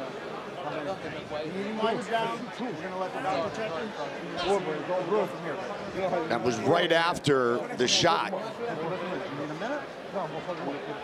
It's unfortunate muscle memory, Paulie, when you come from MMA. Yeah, but he's not the only guy that ever came from MMA, but he's the only guy that seems to always have this problem. So. No question about it. So the fight continues. You got to still get it figured out. I don't know if Wambach took a point or if he's warning him. I know he took him to his corner for the language barrier so that his corner can give him a specific instruction. Let's see here. Looks like just a warning. Watch your back of the head. Watch your back of the head. Now he's refereeing his own fight. But Rodriguez will pounce on any kind of emotion negatively shown by Cisneros. Good discipline by Rodriguez. Man, his hands look good tonight. Explosive. He's letting him go, and he's making Sucre run right into the shots. Rene Rodriguez. Back in the mighty Trigon, Paulie. Yeah, he is back in the mighty Trigon with some fast hands, is Rodriguez. For the first time in 860 days. Oh, my! Huge shot. That's the thing, man. Cisneros, we knew could punch. He's shown it before. It is all over. Gregoris Cisneros by knockout. I hate to say it, man, but Venezuelans, no matter where they are, they always can punch, man. I don't know, them and Colombians and certain, there's places in certain part of the world where they breed punchers. And the Cisneros, we knew already from the past, was a puncher in his own right. His only loss was because he's hitting guys when they're down. Not an easy guy to deal with, especially in this kind of scenario with the Trigon, where you don't have a lot of places to go. You got to fight your way out of it. You got to go toe to toe. Rodriguez has no problem going toe to toe, but he ran into one. Take a look at it.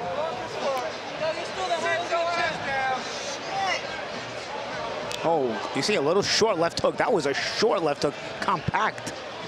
And Rodriguez had, basically went down the same thing that had given him all the success and the cost him the fight, which was that enthusiastic two-fisted combination. He falls in here. You see what he's doing? He's coming in square and kind of falling in. You got to still keep your discipline when attacking. You see he's kind of falling in, and he runs right into a short left hook. I mean, I tell you, Cisneros threw that punch really, really short, and all the damage was done by Rodriguez walking into it. Very similar with the left-hand finish that he scored against Eric Lopez, and he does so tonight against Rene Rodriguez to make it official. Here's Lupe. Ladies and gentlemen, referee Bobby Wambacher waves off the action with an official time of 1 minute 34 seconds of the opening round, declaring your winner by way of knockout, the legacy of God, Gregoris Cisneros. That fight had a little bit of everything. I was going to say that was 94 seconds of a lot of stuff. A little bit of fouling, the momentum all for Rodriguez, then the momentum all for Cisneros. Here's Carissa. Congratulations. At first, you know, we saw a little bit of the same mistakes that you made in that fight you were disqualified from. So how were you trying to remind yourself, use that muscle memory to not hit when they're down, to take down an OG backyard brawler, knowing that he's here in his literal backyard? Al principio de la pelea vimos muchos de los errores que habías cometido en el pasado, tirar golpes ilegales. ¿Cómo fue que te concentraste y dijiste no puedo cometer esos errores, especialmente con alguien con tanta experiencia y peleando aquí en su casa? Primeramente gracias a Dios. Mire, de verdad no sé cómo peleé hoy. Tengo la pérdida de mi padre recién. No es fácil estar lejos y que un ser amado se le vaya en plena preparación que tengo en mi vida.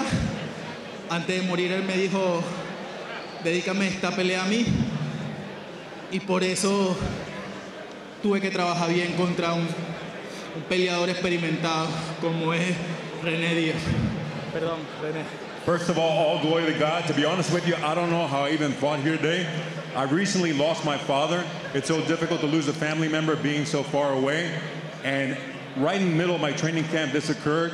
And before he died, he said, dedicate this fight to me. And I believe that's the only way I was able to get a victory against such a tough opponent like Rene Rodriguez. Shows you fought with a lot of heart. Congratulations. Excited to have you have another win here in the Trigon, and we hope to see you back. Felicidades, peleaste con mucho corazón, esperamos verte muy pronto. Quiero también decir unas palabras al jefe Mike. Mil gracias, es una persona de buen corazón, me ayudó con lo de la pérdida de mi padre y de toda mi familia. Gracias. I'd like to thank a person that helped me a lot with the loss of my father. He helped me a lot during this training camp and just in life in general, so thank you very much. 1,000 thank yous to you. Thank you. Back to the desk. Our prayers to Cisneros, losing his father, and his father looking down upon him tonight as he scores the victory, finishing Rene Rodriguez at 134 of the very first round. Still to come, the fighting pride of the 305, Yuli Diaz, his opponent, Richmond, Virginia's Mumia Abu Deyali, the Red Scorpion. But coming up next, the first of our two title fights, fighting out of Wales, it is Daniel Lerwell, highly decorated in BKB in the UK. His opponent with the Police Gazette belt on the line is the Savage, Cub Hawkins, 3-0, looking to move to 4-0 and put some gold around his waist.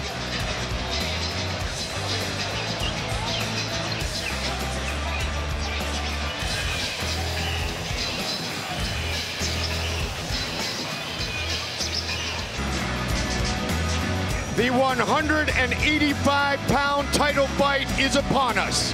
For the Police Gazette Diamond Belt, Lionheart from Wales, Daniel Lerwell, and Cub Hawkins are tail of the tape for this title fight. Cub Hawkins, 12 years younger than his Welsh opponent. He will have a slight reach advantage, but it is Daniel Lerwell who will have the height advantage. Look at the weight too. Cub coming in at 179. Entering the arena, Daniel Lerwell.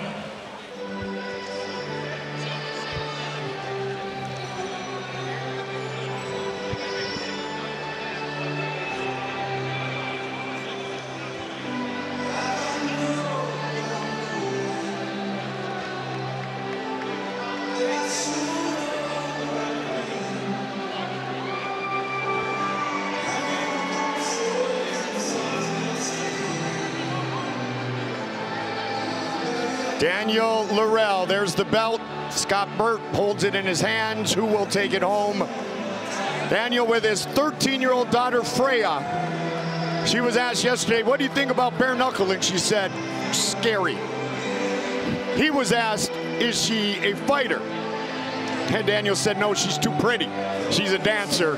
First time in the United States for both of them. They attended Dolphin World. His 9-year-old son, Theodore, is autistic, and so he fights for his son, his family, and for a great cause. 8-2 in the UK, a two-time BKB World Champion, the reigning BKB World Middleweight title holder, and a six-time Welsh Judo Champion. His father, a very highly decorated judoka as well. If Lionheart is anything like the Welsh wrecking machine, not many in this world are like Barry Jones, but we got ourselves a fight. Yeah, Barry Jones is only one. That is very true.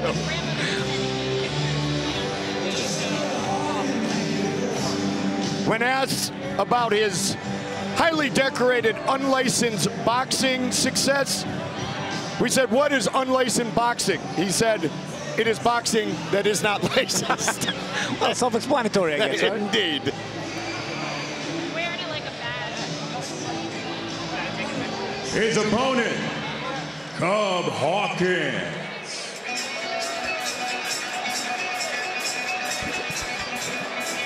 I like AC/DC tonight. You got that right.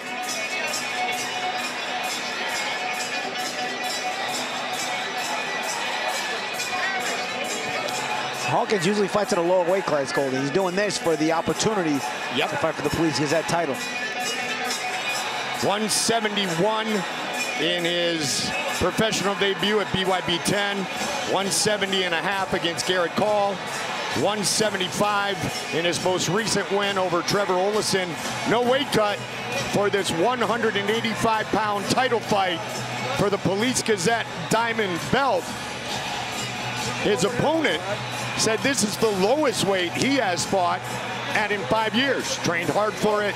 It's a great opportunity.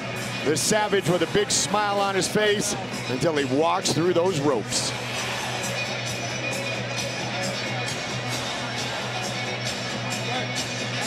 He said, Julio Tenori beat me to the youngest champion mountain, so I'll be the youngest Police Gazette Diamond Belt champion at 25 years old. Somehow I was able to spin that. He's always looking for those records, though, Coach. You got that right. I remember one of the early times we interviewed him. He said, who do you guys look most forward to watching in BYB? And when we didn't mention his name first, he was very, very offended. And he said, that's my goal. I want to be the guy everybody wants to see. Well, he certainly makes a case for it every time he fights. That beautiful Police Gazette Diamond Belt on the line with the official introductions. Lupe. We continue with the action here at the Charles F. Dodge City Center. This is BYB 23 Brawl at the Pines 2. Being sponsored by Buy Sell Clothing, Galloway Group, GC3, and Miami Lux Detail Supply. This contest, 6 rounds on the line. The inaugural Police Gazette 185 Diamond Title Belt. The judges scoring at Trigon side.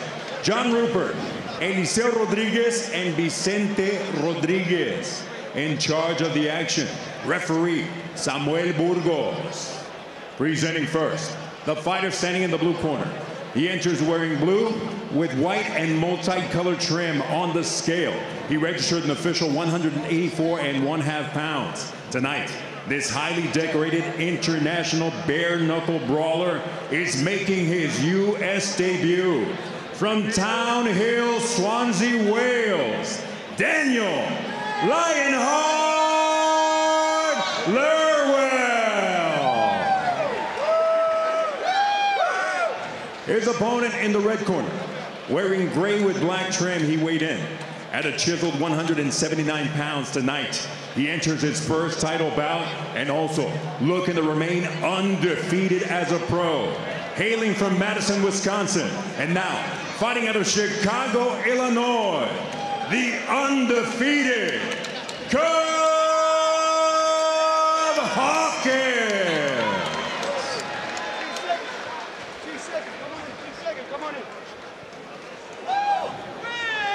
All right, gentlemen, remember, get the instructions in the back, obey my command, protect yourself at all times. Right here, looks good, looks good. Any questions? All right, we start when I say fight. Thank you, get back. Title fight scheduled for 6 3-minute rounds. The Savage against Lionheart.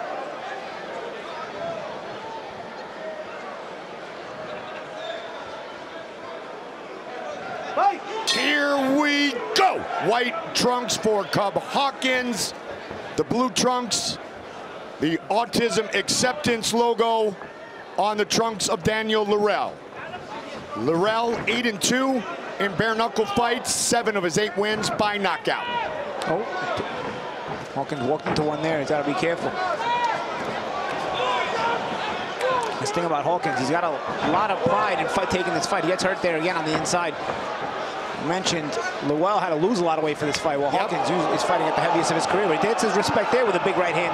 And he's got Lerwell's attention now. Good dirty boxing now by Cub Hawkins. And this is what makes Hawkins the savage. Yes. Because he doesn't care, man.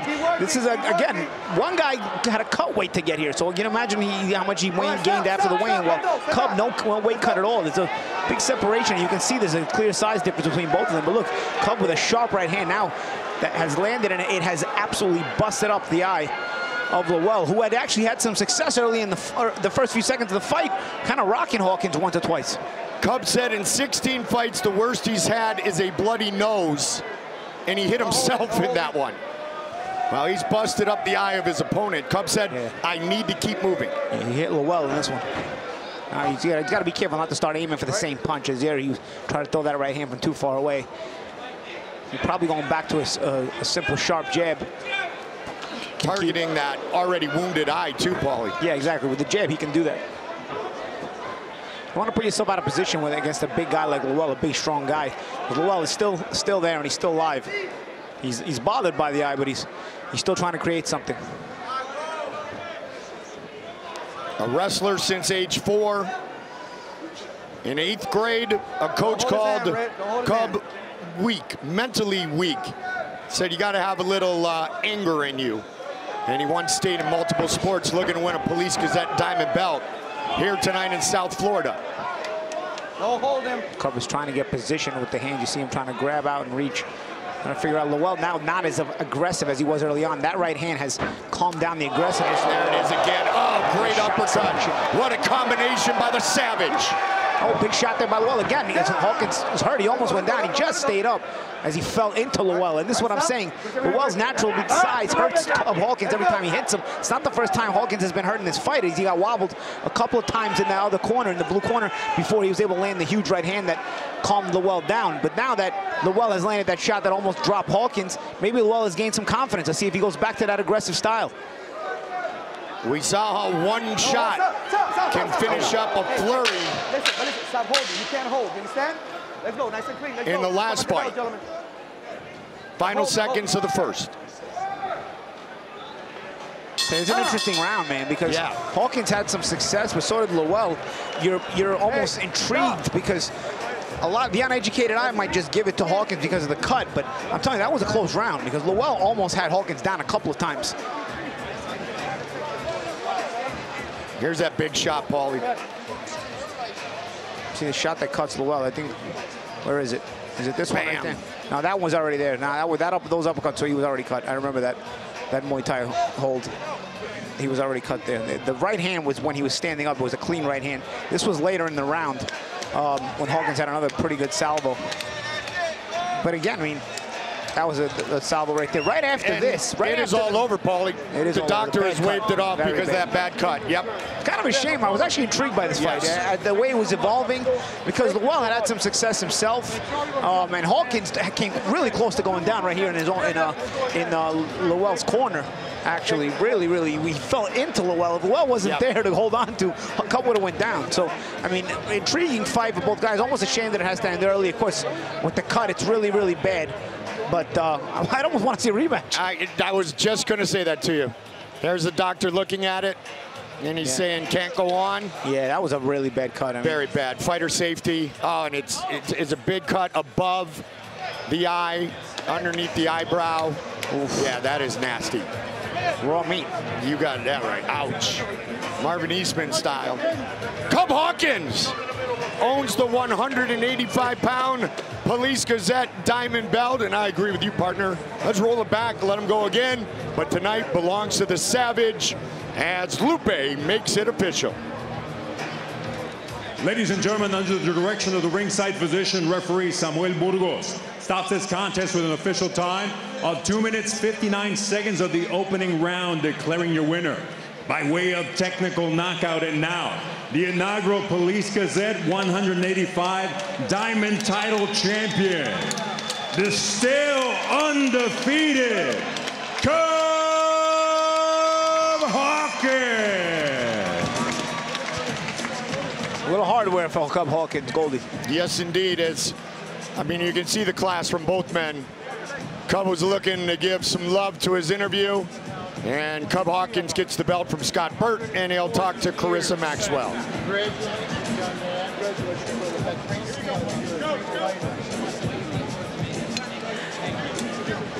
Congratulations, Cub.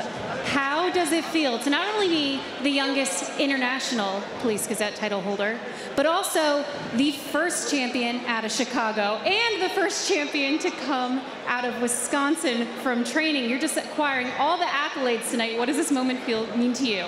God is good. And thank you everyone that came out to support, whether you came to see me win or lose. Thank you. Man, so many people doubted me.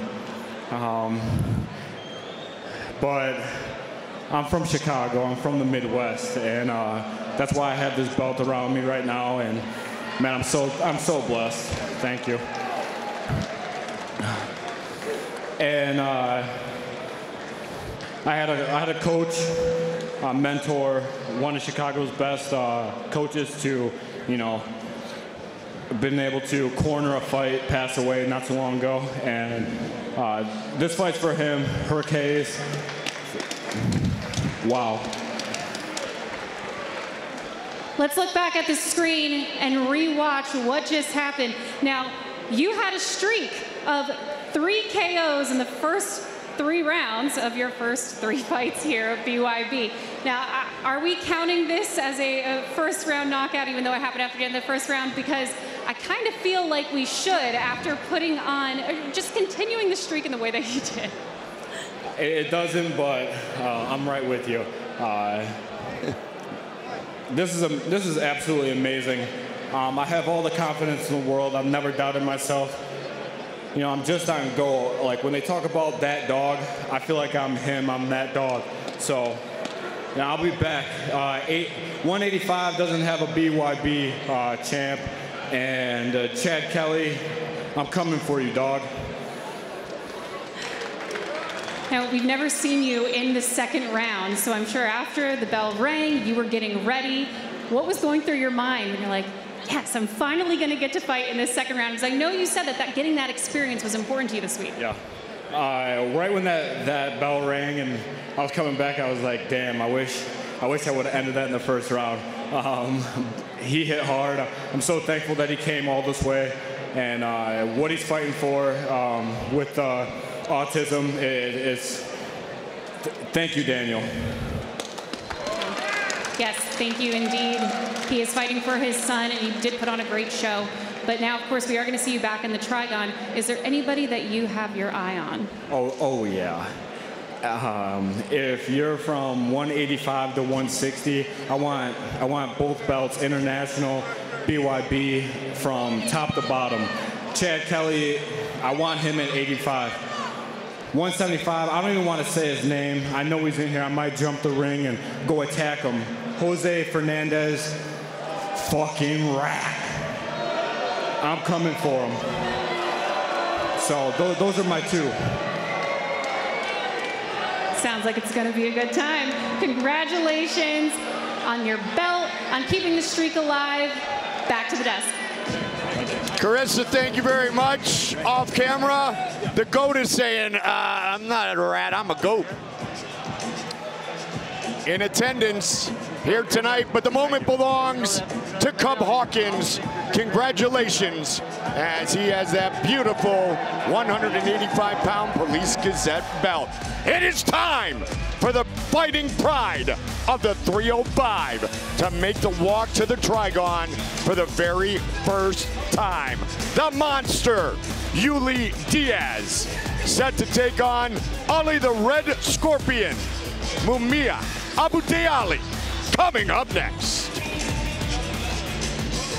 Ladies and gentlemen, not a 5,000 you would give a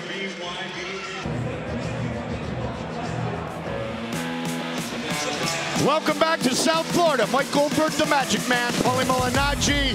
Happy to be here as we welcome Yuli Diaz to BYB. Our tale of the tape for this featured co-main event. 42-year-old Diaz against 43-year-old Mumia Abu Deyali from Richmond, Virginia. He is taller. He will also have a 4-inch reach advantage. To bring him in, once again, let's go Lupe. Making his walk into the Trigon, being joined by internationally renowned hip-hop artist JT Money, Yuli Diaz.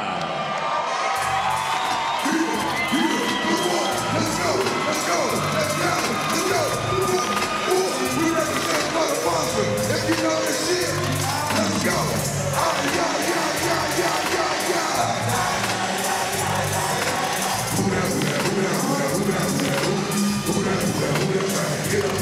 Yo, who that old friend like to try to hang with the click?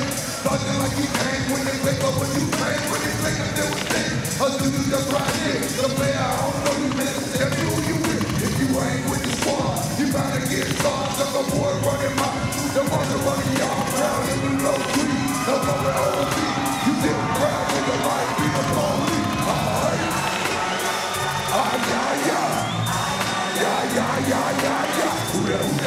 14-1 with the gloves on. 13 of his 14 professional boxing victories by knockout include his bare knuckle career, and 16 of 17 gloved and bare knuckle wins combined have come by knockout. Paulie, 9 of those for Ulysses Diaz in round number 1. One of the most exciting fighters in combat sports, and his knockout record says it. His toughness, big fan base.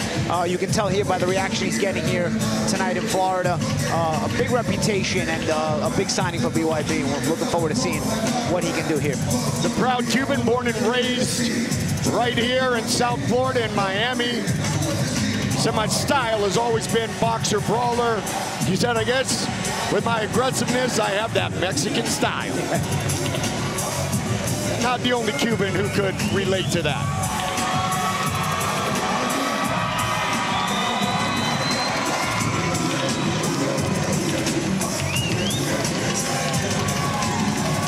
And blessings to Yuli's 10-year-old son, Yuli Jr. He just beat cancer at the young age of 10 years old. Had a tumor in his femur, but he's good to go. So much love to the monster, his family, and way to be tough, 10-year-old son, Yuli Jr.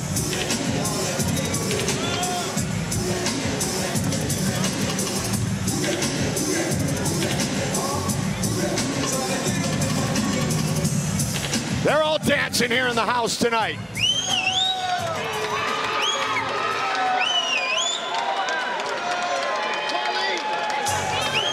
His rival, Mumia Abu Deyali.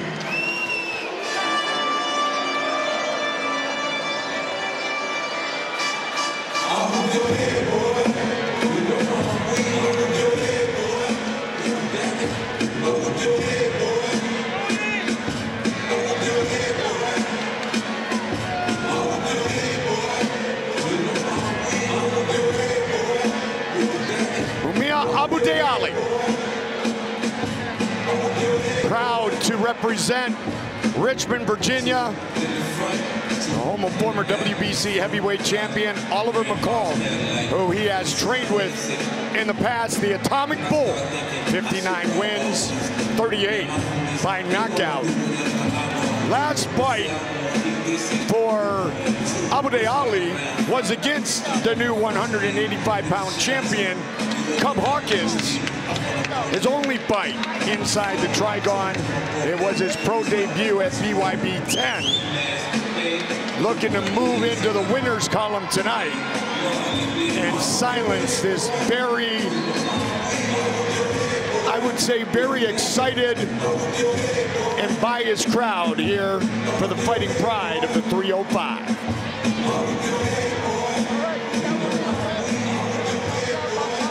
It is our co-main event of the evening.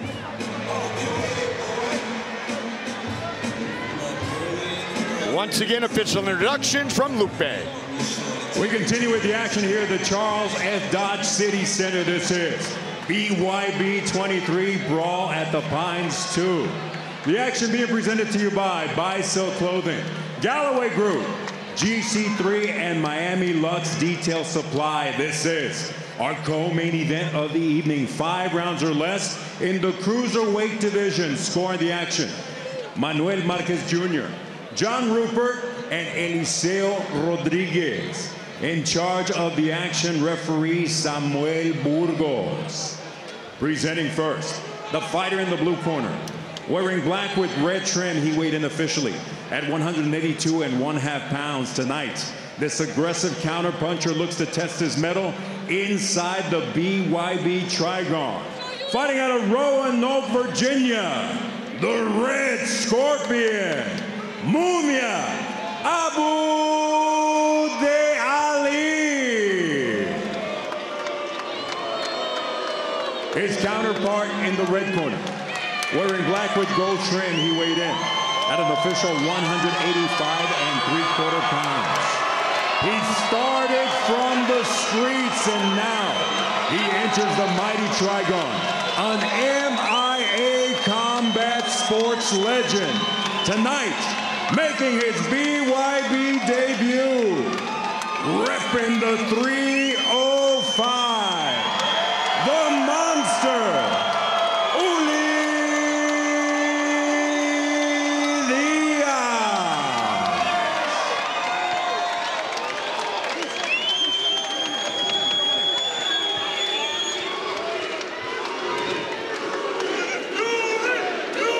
Gentlemen, let me get it into the back. Obey my command, protect you at all times. Right, fight's going to start from both corners, so hold it right here in the corners.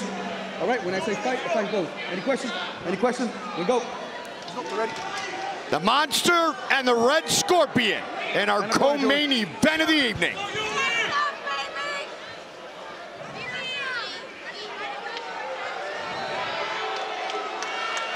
Fight! Here we go! Man, they come out quickly, and there's a right hand that connects. It's like a street fight. He came out flying. Big time. That was a push. Abu Deyali get pushed down. Yep. A lot of those big punches missed, and that's why somebody's still standing.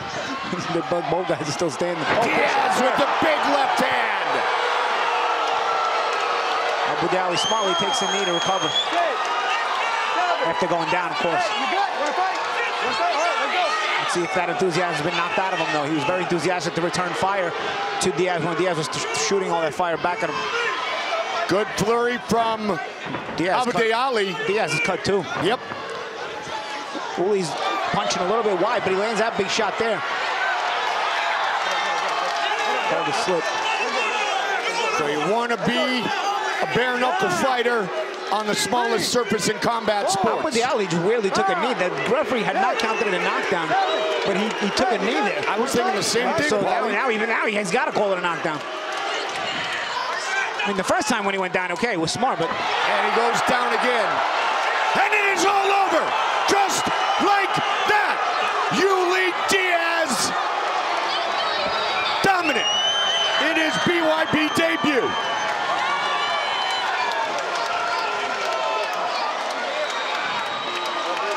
A little scrap though, didn't last long, but yeah, listen, man, they both threw it down. You know, I give Abu Deyali credit because, you know, it can be a bit intimidating fighting Ulysses Diaz down here in South Florida, where he's got all this popularity. This crowd is going nuts, and they all kind of surrounded the Trigon, and he came out flying himself with that momentum. And Abu Deyali, I give him credit for, you know, kind of returning fire and then doing his best in there. Didn't work, but you know what? He went at it, and you know, even Diaz is giving him that respect. Good little scrap for as long as it lasted. You see the martial arts and the mantra of class in combat afterwards, but man, it started, I mean, it was a firefight, Paulie. I mean, Diaz was trying to break his own record. Yeah. You know, the fastest knockout in the bare knuckle history. He came out trying to get that right away.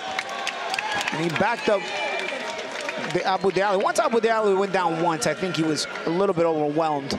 kept trying though, because actually, you know, you see the cuts on that was the push. That was where it was no knockdown, but then he got up and took a knee. Yeah. And so then he ended up being counted as a knockdown.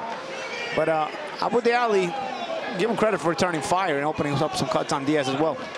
And a proud moment for Yuli Diaz, his son Yuli Jr. in the Trigon, as he is victorious. Here's Lupe. Ladies and gentlemen, after close observation, referee Samuel Burgos determines that the blue corner can no longer continue, obligating him to stop this contest with an official time of 1 minute 13 seconds of the opening round. Your winner, by way of technical knockout, repping the MIA, the Monster, Yuli Diaz. His wife, Dana Brooke, superstar in her own right. His son celebrating victory inside the smallest surface in combat sports. Good-looking crowd in attendance tonight, and they all love the fighting pride of the 305. Here's Carissa Maxwell. Somebody make sure we get Lewis in the ring, please. Lewis. Lewis, come here. This may have been your debut in the Trigon, but I think I speak for almost everyone in attendance when I say welcome home, because that was one hell of a performance. Let's hear it up one more time for the fighting pride of 305, Yuli Diaz. How does it feel to officially make the Trigon yours and to come back as an OG who started before the promotion even started, to finally come and say, this is my ring, this is my space? How does it feel to you? Listen, there's no better feeling. I want to tell everybody here, I just fought a harder battle than any battle we could fight in this ring. You know, I got my 10-year-old son, just beat cancer.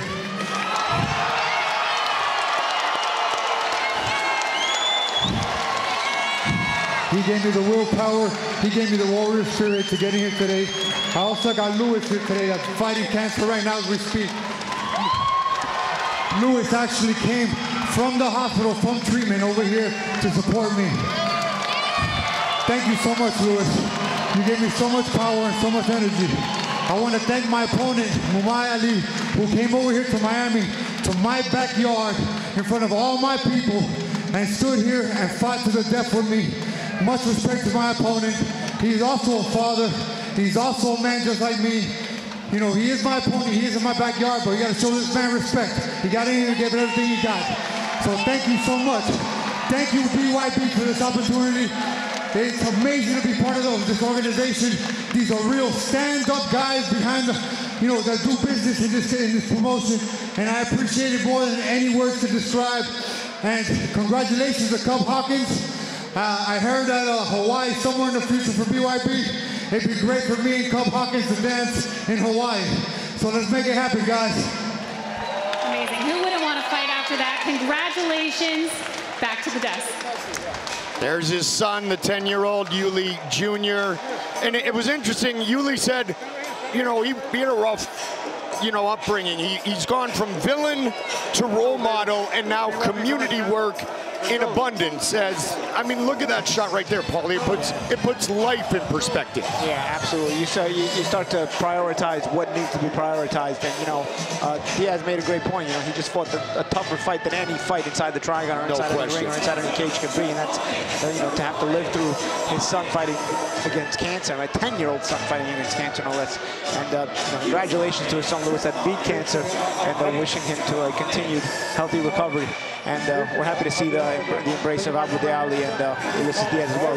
He's very popular. He's got a lot of support here in Miami. He's a lifelong Miamian, but also a real class guy who, nobody around the Miami area has anything bad to say about. Because even in your own hometown, sometimes people don't like you. But Ulysses is loved by everybody in Miami. He's a big fan favorite for a reason. He's a stand-up guy. Stand-up guy, great father, great supporter. And our prayers go to that young man as well. May he have the same successful recovery as Yuli Jr. I say that because, even in New York, these guys don't like me too, believe it or not. Hard to believe is that. Hard to believe. But in Miami, you won't find somebody that doesn't like Lewis, man. And I didn't think of it until he said it, but Cub Hawkins and Yuli Diaz? Yeah. Wow. Well, Cub was calling out everybody. So That's it's true. like, all right, I'll take the challenge. All right, the trilogy, our main event of the evening coming up next. Jarome Hatch, he won fight number 1 in this Police Gazette international affair. He won in Dubai. That man, the Croatian, marvelous Marko Martinjak, won fight number 2 in London. They will settle the score and see who wins that big belt in our main event here on BYB 23.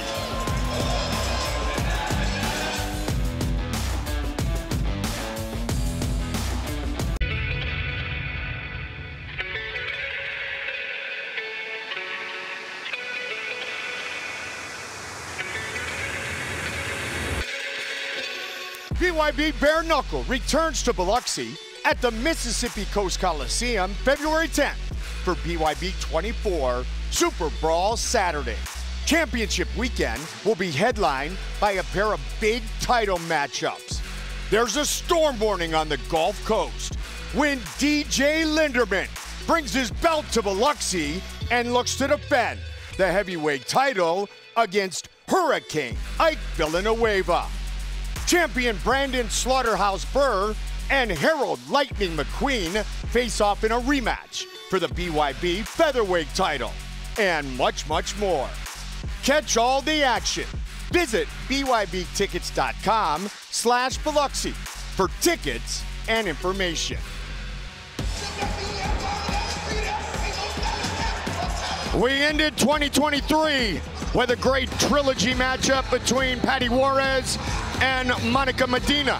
It was the first time in the 143-year history of the legendary Police Gazette Diamond Belt that there was a double Diamond Belt. And that is what is on the line for the men tonight in our main event. Our tail of the tape for this title fight, 37-year-old Jarome Hatch against 33-year-old Marko Martinjak. 6-inch reach advantage for the Croatian. He is the taller fighter. They are 1-1. Who will win game 3? Entering the arena, Jarome Hatch.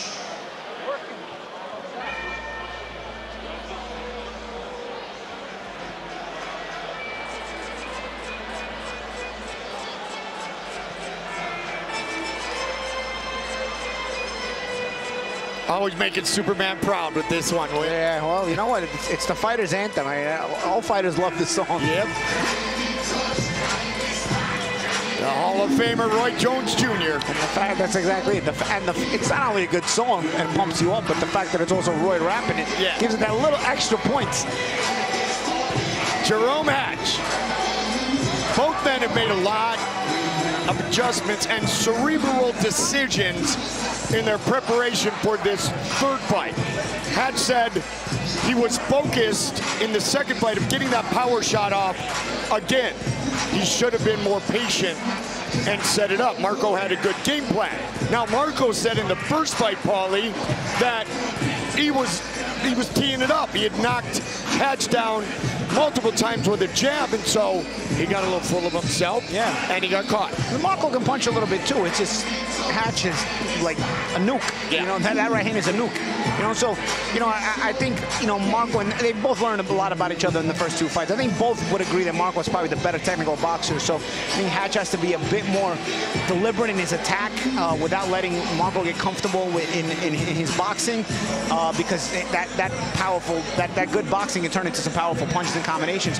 While at the same time, Marko knows what happened when the dynamite does land. So at the same time, he's got to stay very disciplined. You're always on high alert when you're in the Trigon against Hatch, because the Trigon is constant action. So you don't have a lot of places to play it safe. Let's see if he can't be touched tonight by the man who holds the belt. What do you got? The defending champion, Marko Martinjak.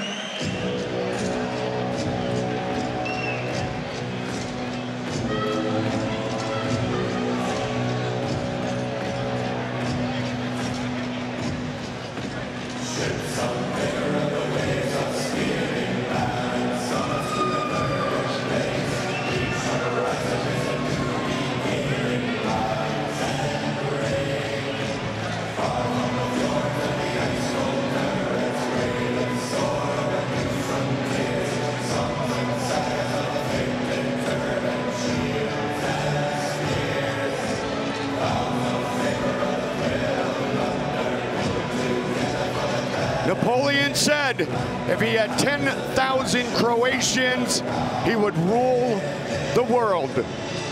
Marko Martinjak has been very relaxed, very comedic the last few days, but he's all business as he walks into this third fight against Jarome Hatch. Getting back to the storylines of the matchup, he straight out said, I got cocky in Dubai. He thought he would finish the fight quite easily. Said nobody had gone down for my jab in like 400 fights, and then boom, that big right hand blew everything up. He thought it was all too easy until it wasn't. Yep. And you know what? Why not? Make the third fight on the third different continent they fought. Yeah, exactly. Exactly. Dubai, London, now the Pines in South Florida for the first ever double diamond Police Gazette Trilogy belt. First ever for the men in the 143-year history of the legendary Police Gazette. Patty Juarez claimed it in Denver for the women. Will Hatch or will Martinjak claim it tonight in our main event of the evening? Here is Lupe. From the Charles F. Dodge City Center, this is BYB 23. Brawl at the Pines 2. Once again, the action proudly presented to you by Buy So Clothing, Galloway Group, GC3, and Miami Lux Detail Supply. Tonight, we complete the trilogy, ladies and gentlemen. Prepare to be entertained. Your main event starts now. On the line, the Police Gazette Double Diamond 205 Trilogy belt set for 6 rounds or less. Scoring the action, Vicente Rodriguez, Manuel Marquez Jr., and John Rupert. In charge of the action, referee Bobby Wambacher. Introducing first, tonight, he enters the Trigon as a challenger and fighting out of the red corner. He enters wearing black with silver trim. He weighed in at a solid 203 pounds. Tonight, this powerful knockout artist looks to recapture the title. The former Police Gazette champion, fighting out of Lehigh, Utah, the Hatchet, Jarome Hatch. Across the Trigon in the blue corner, the defending champion, wearing white with orange trim. He weighed in at an official 204.5 pounds. The self-proclaimed emperor of BYB looks to solidify his championship reign tonight, defending his Police Gazette 205 title and making his U.S. debut out of Zagreb, Croatia, Marvelous Marko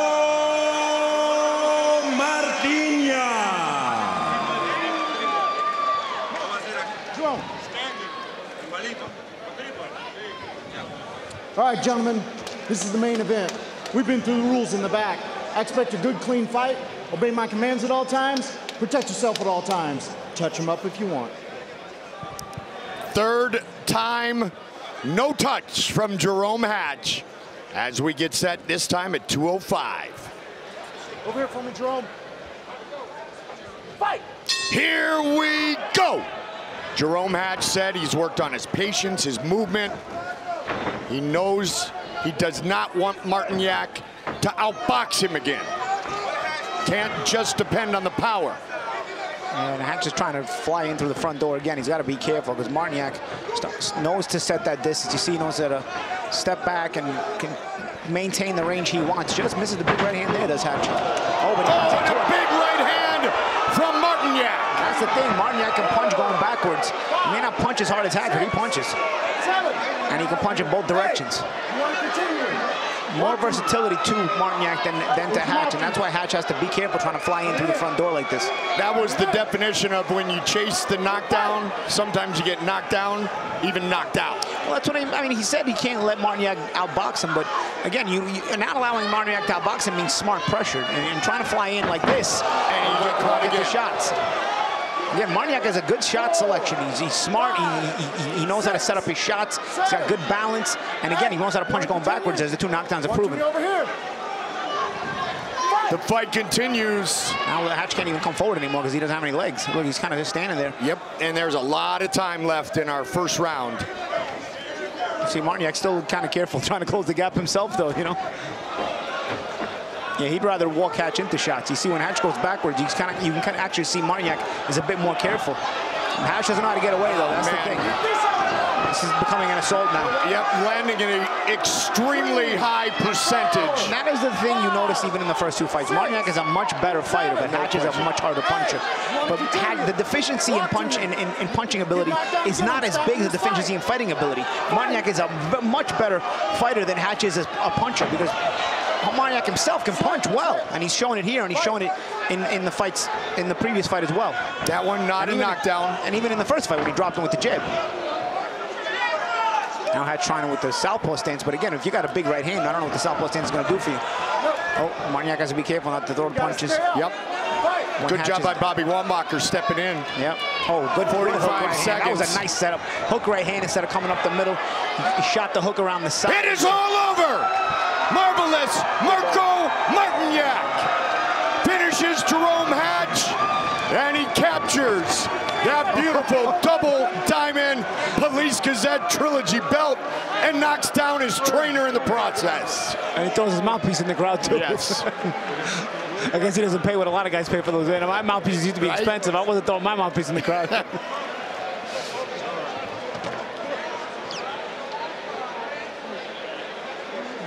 Just spectacular boxing. 101 from Marko Martinjak. And he can go box backwards, forwards. I mean, you can kind of see when he sets up in his stance, he's got very good balance. He's very well schooled. You know, he knows his way around. You know, this is a guy with a lot of experience in multiple combat sports, you know, so he knows his way around. And he's very, very comfortable in bare knuckles, shooting in both directions, and very, very confident as well. And you can see it in his body language when he's in there. He was very, very loose. He was out here. Hatch punches much harder than most anybody, but he doesn't have an adaptability in terms of being able to set it up. He's just trying to shoot it and hoping that it lands. And instead, Martinjak can set you up going backwards, forwards, very well balanced. Is never falling forward the way Hatch is. Good body shots there as well. That actually hurt Hatch as well with those body shots. We didn't notice that in the live action, but we see that's why we got our great production team in the truck showing us these replays. Good shots here as well from Martinjak. And Martinjak doesn't smother himself, he makes sure not to get too close and not to get reckless where Hatch can shoot something really hard. You see he's closing the gap. He takes a half step back and then closes the gap again just to make sure he can leverage his shots. Dominant performance by Marko Martinjak. Jarome came out aggressive, looked to land that big right hand. And Goldie, 2 of these 3 fights in this trilogy have ended in 1 round. Yes. Yep. The mighty Trigon. The mighty Trigon, you got to bring it. And he certainly did tonight to make it official. Lupe. Ladies and gentlemen, the accumulation of punishment forces referee Bobby Wambacher to stop this contest with an official time of 2 minutes, 21 seconds of the opening round, declaring the winner by way of technical knockout, still Police Gazette 205 champion, the marvelous one, Marko Martinjak.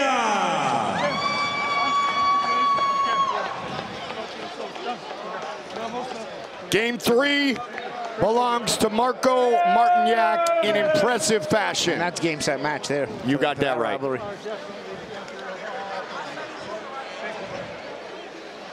Scott Bird even gets a hug. When you're happy, you want to hug everybody. You got that right.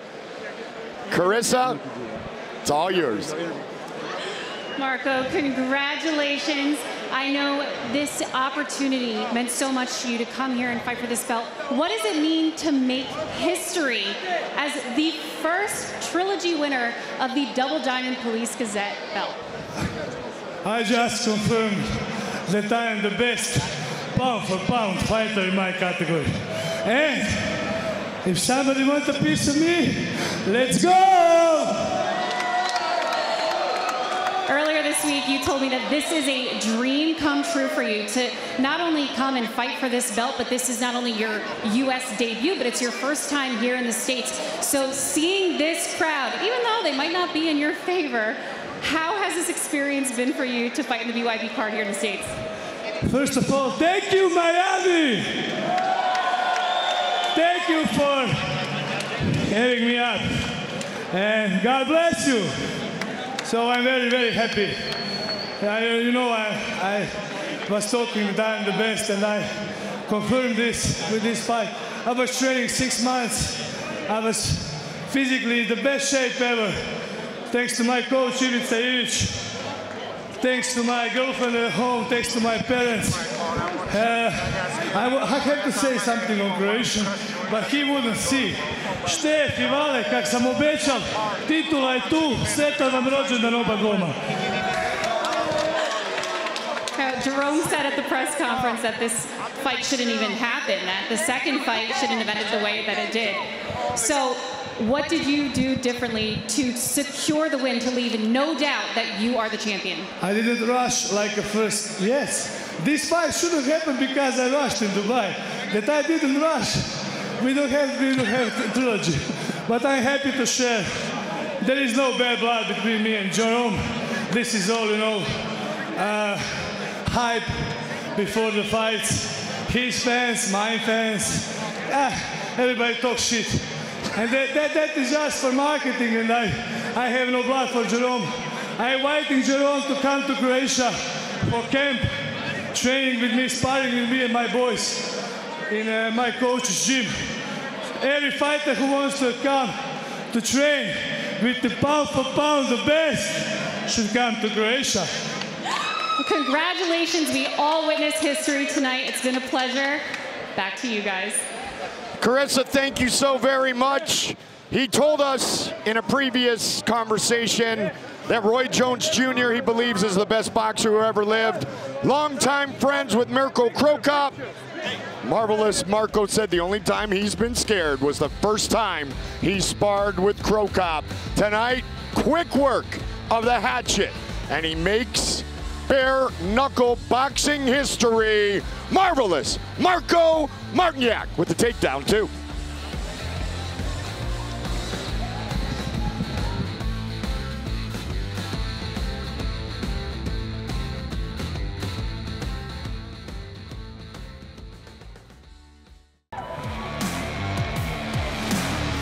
What a way to start 2024.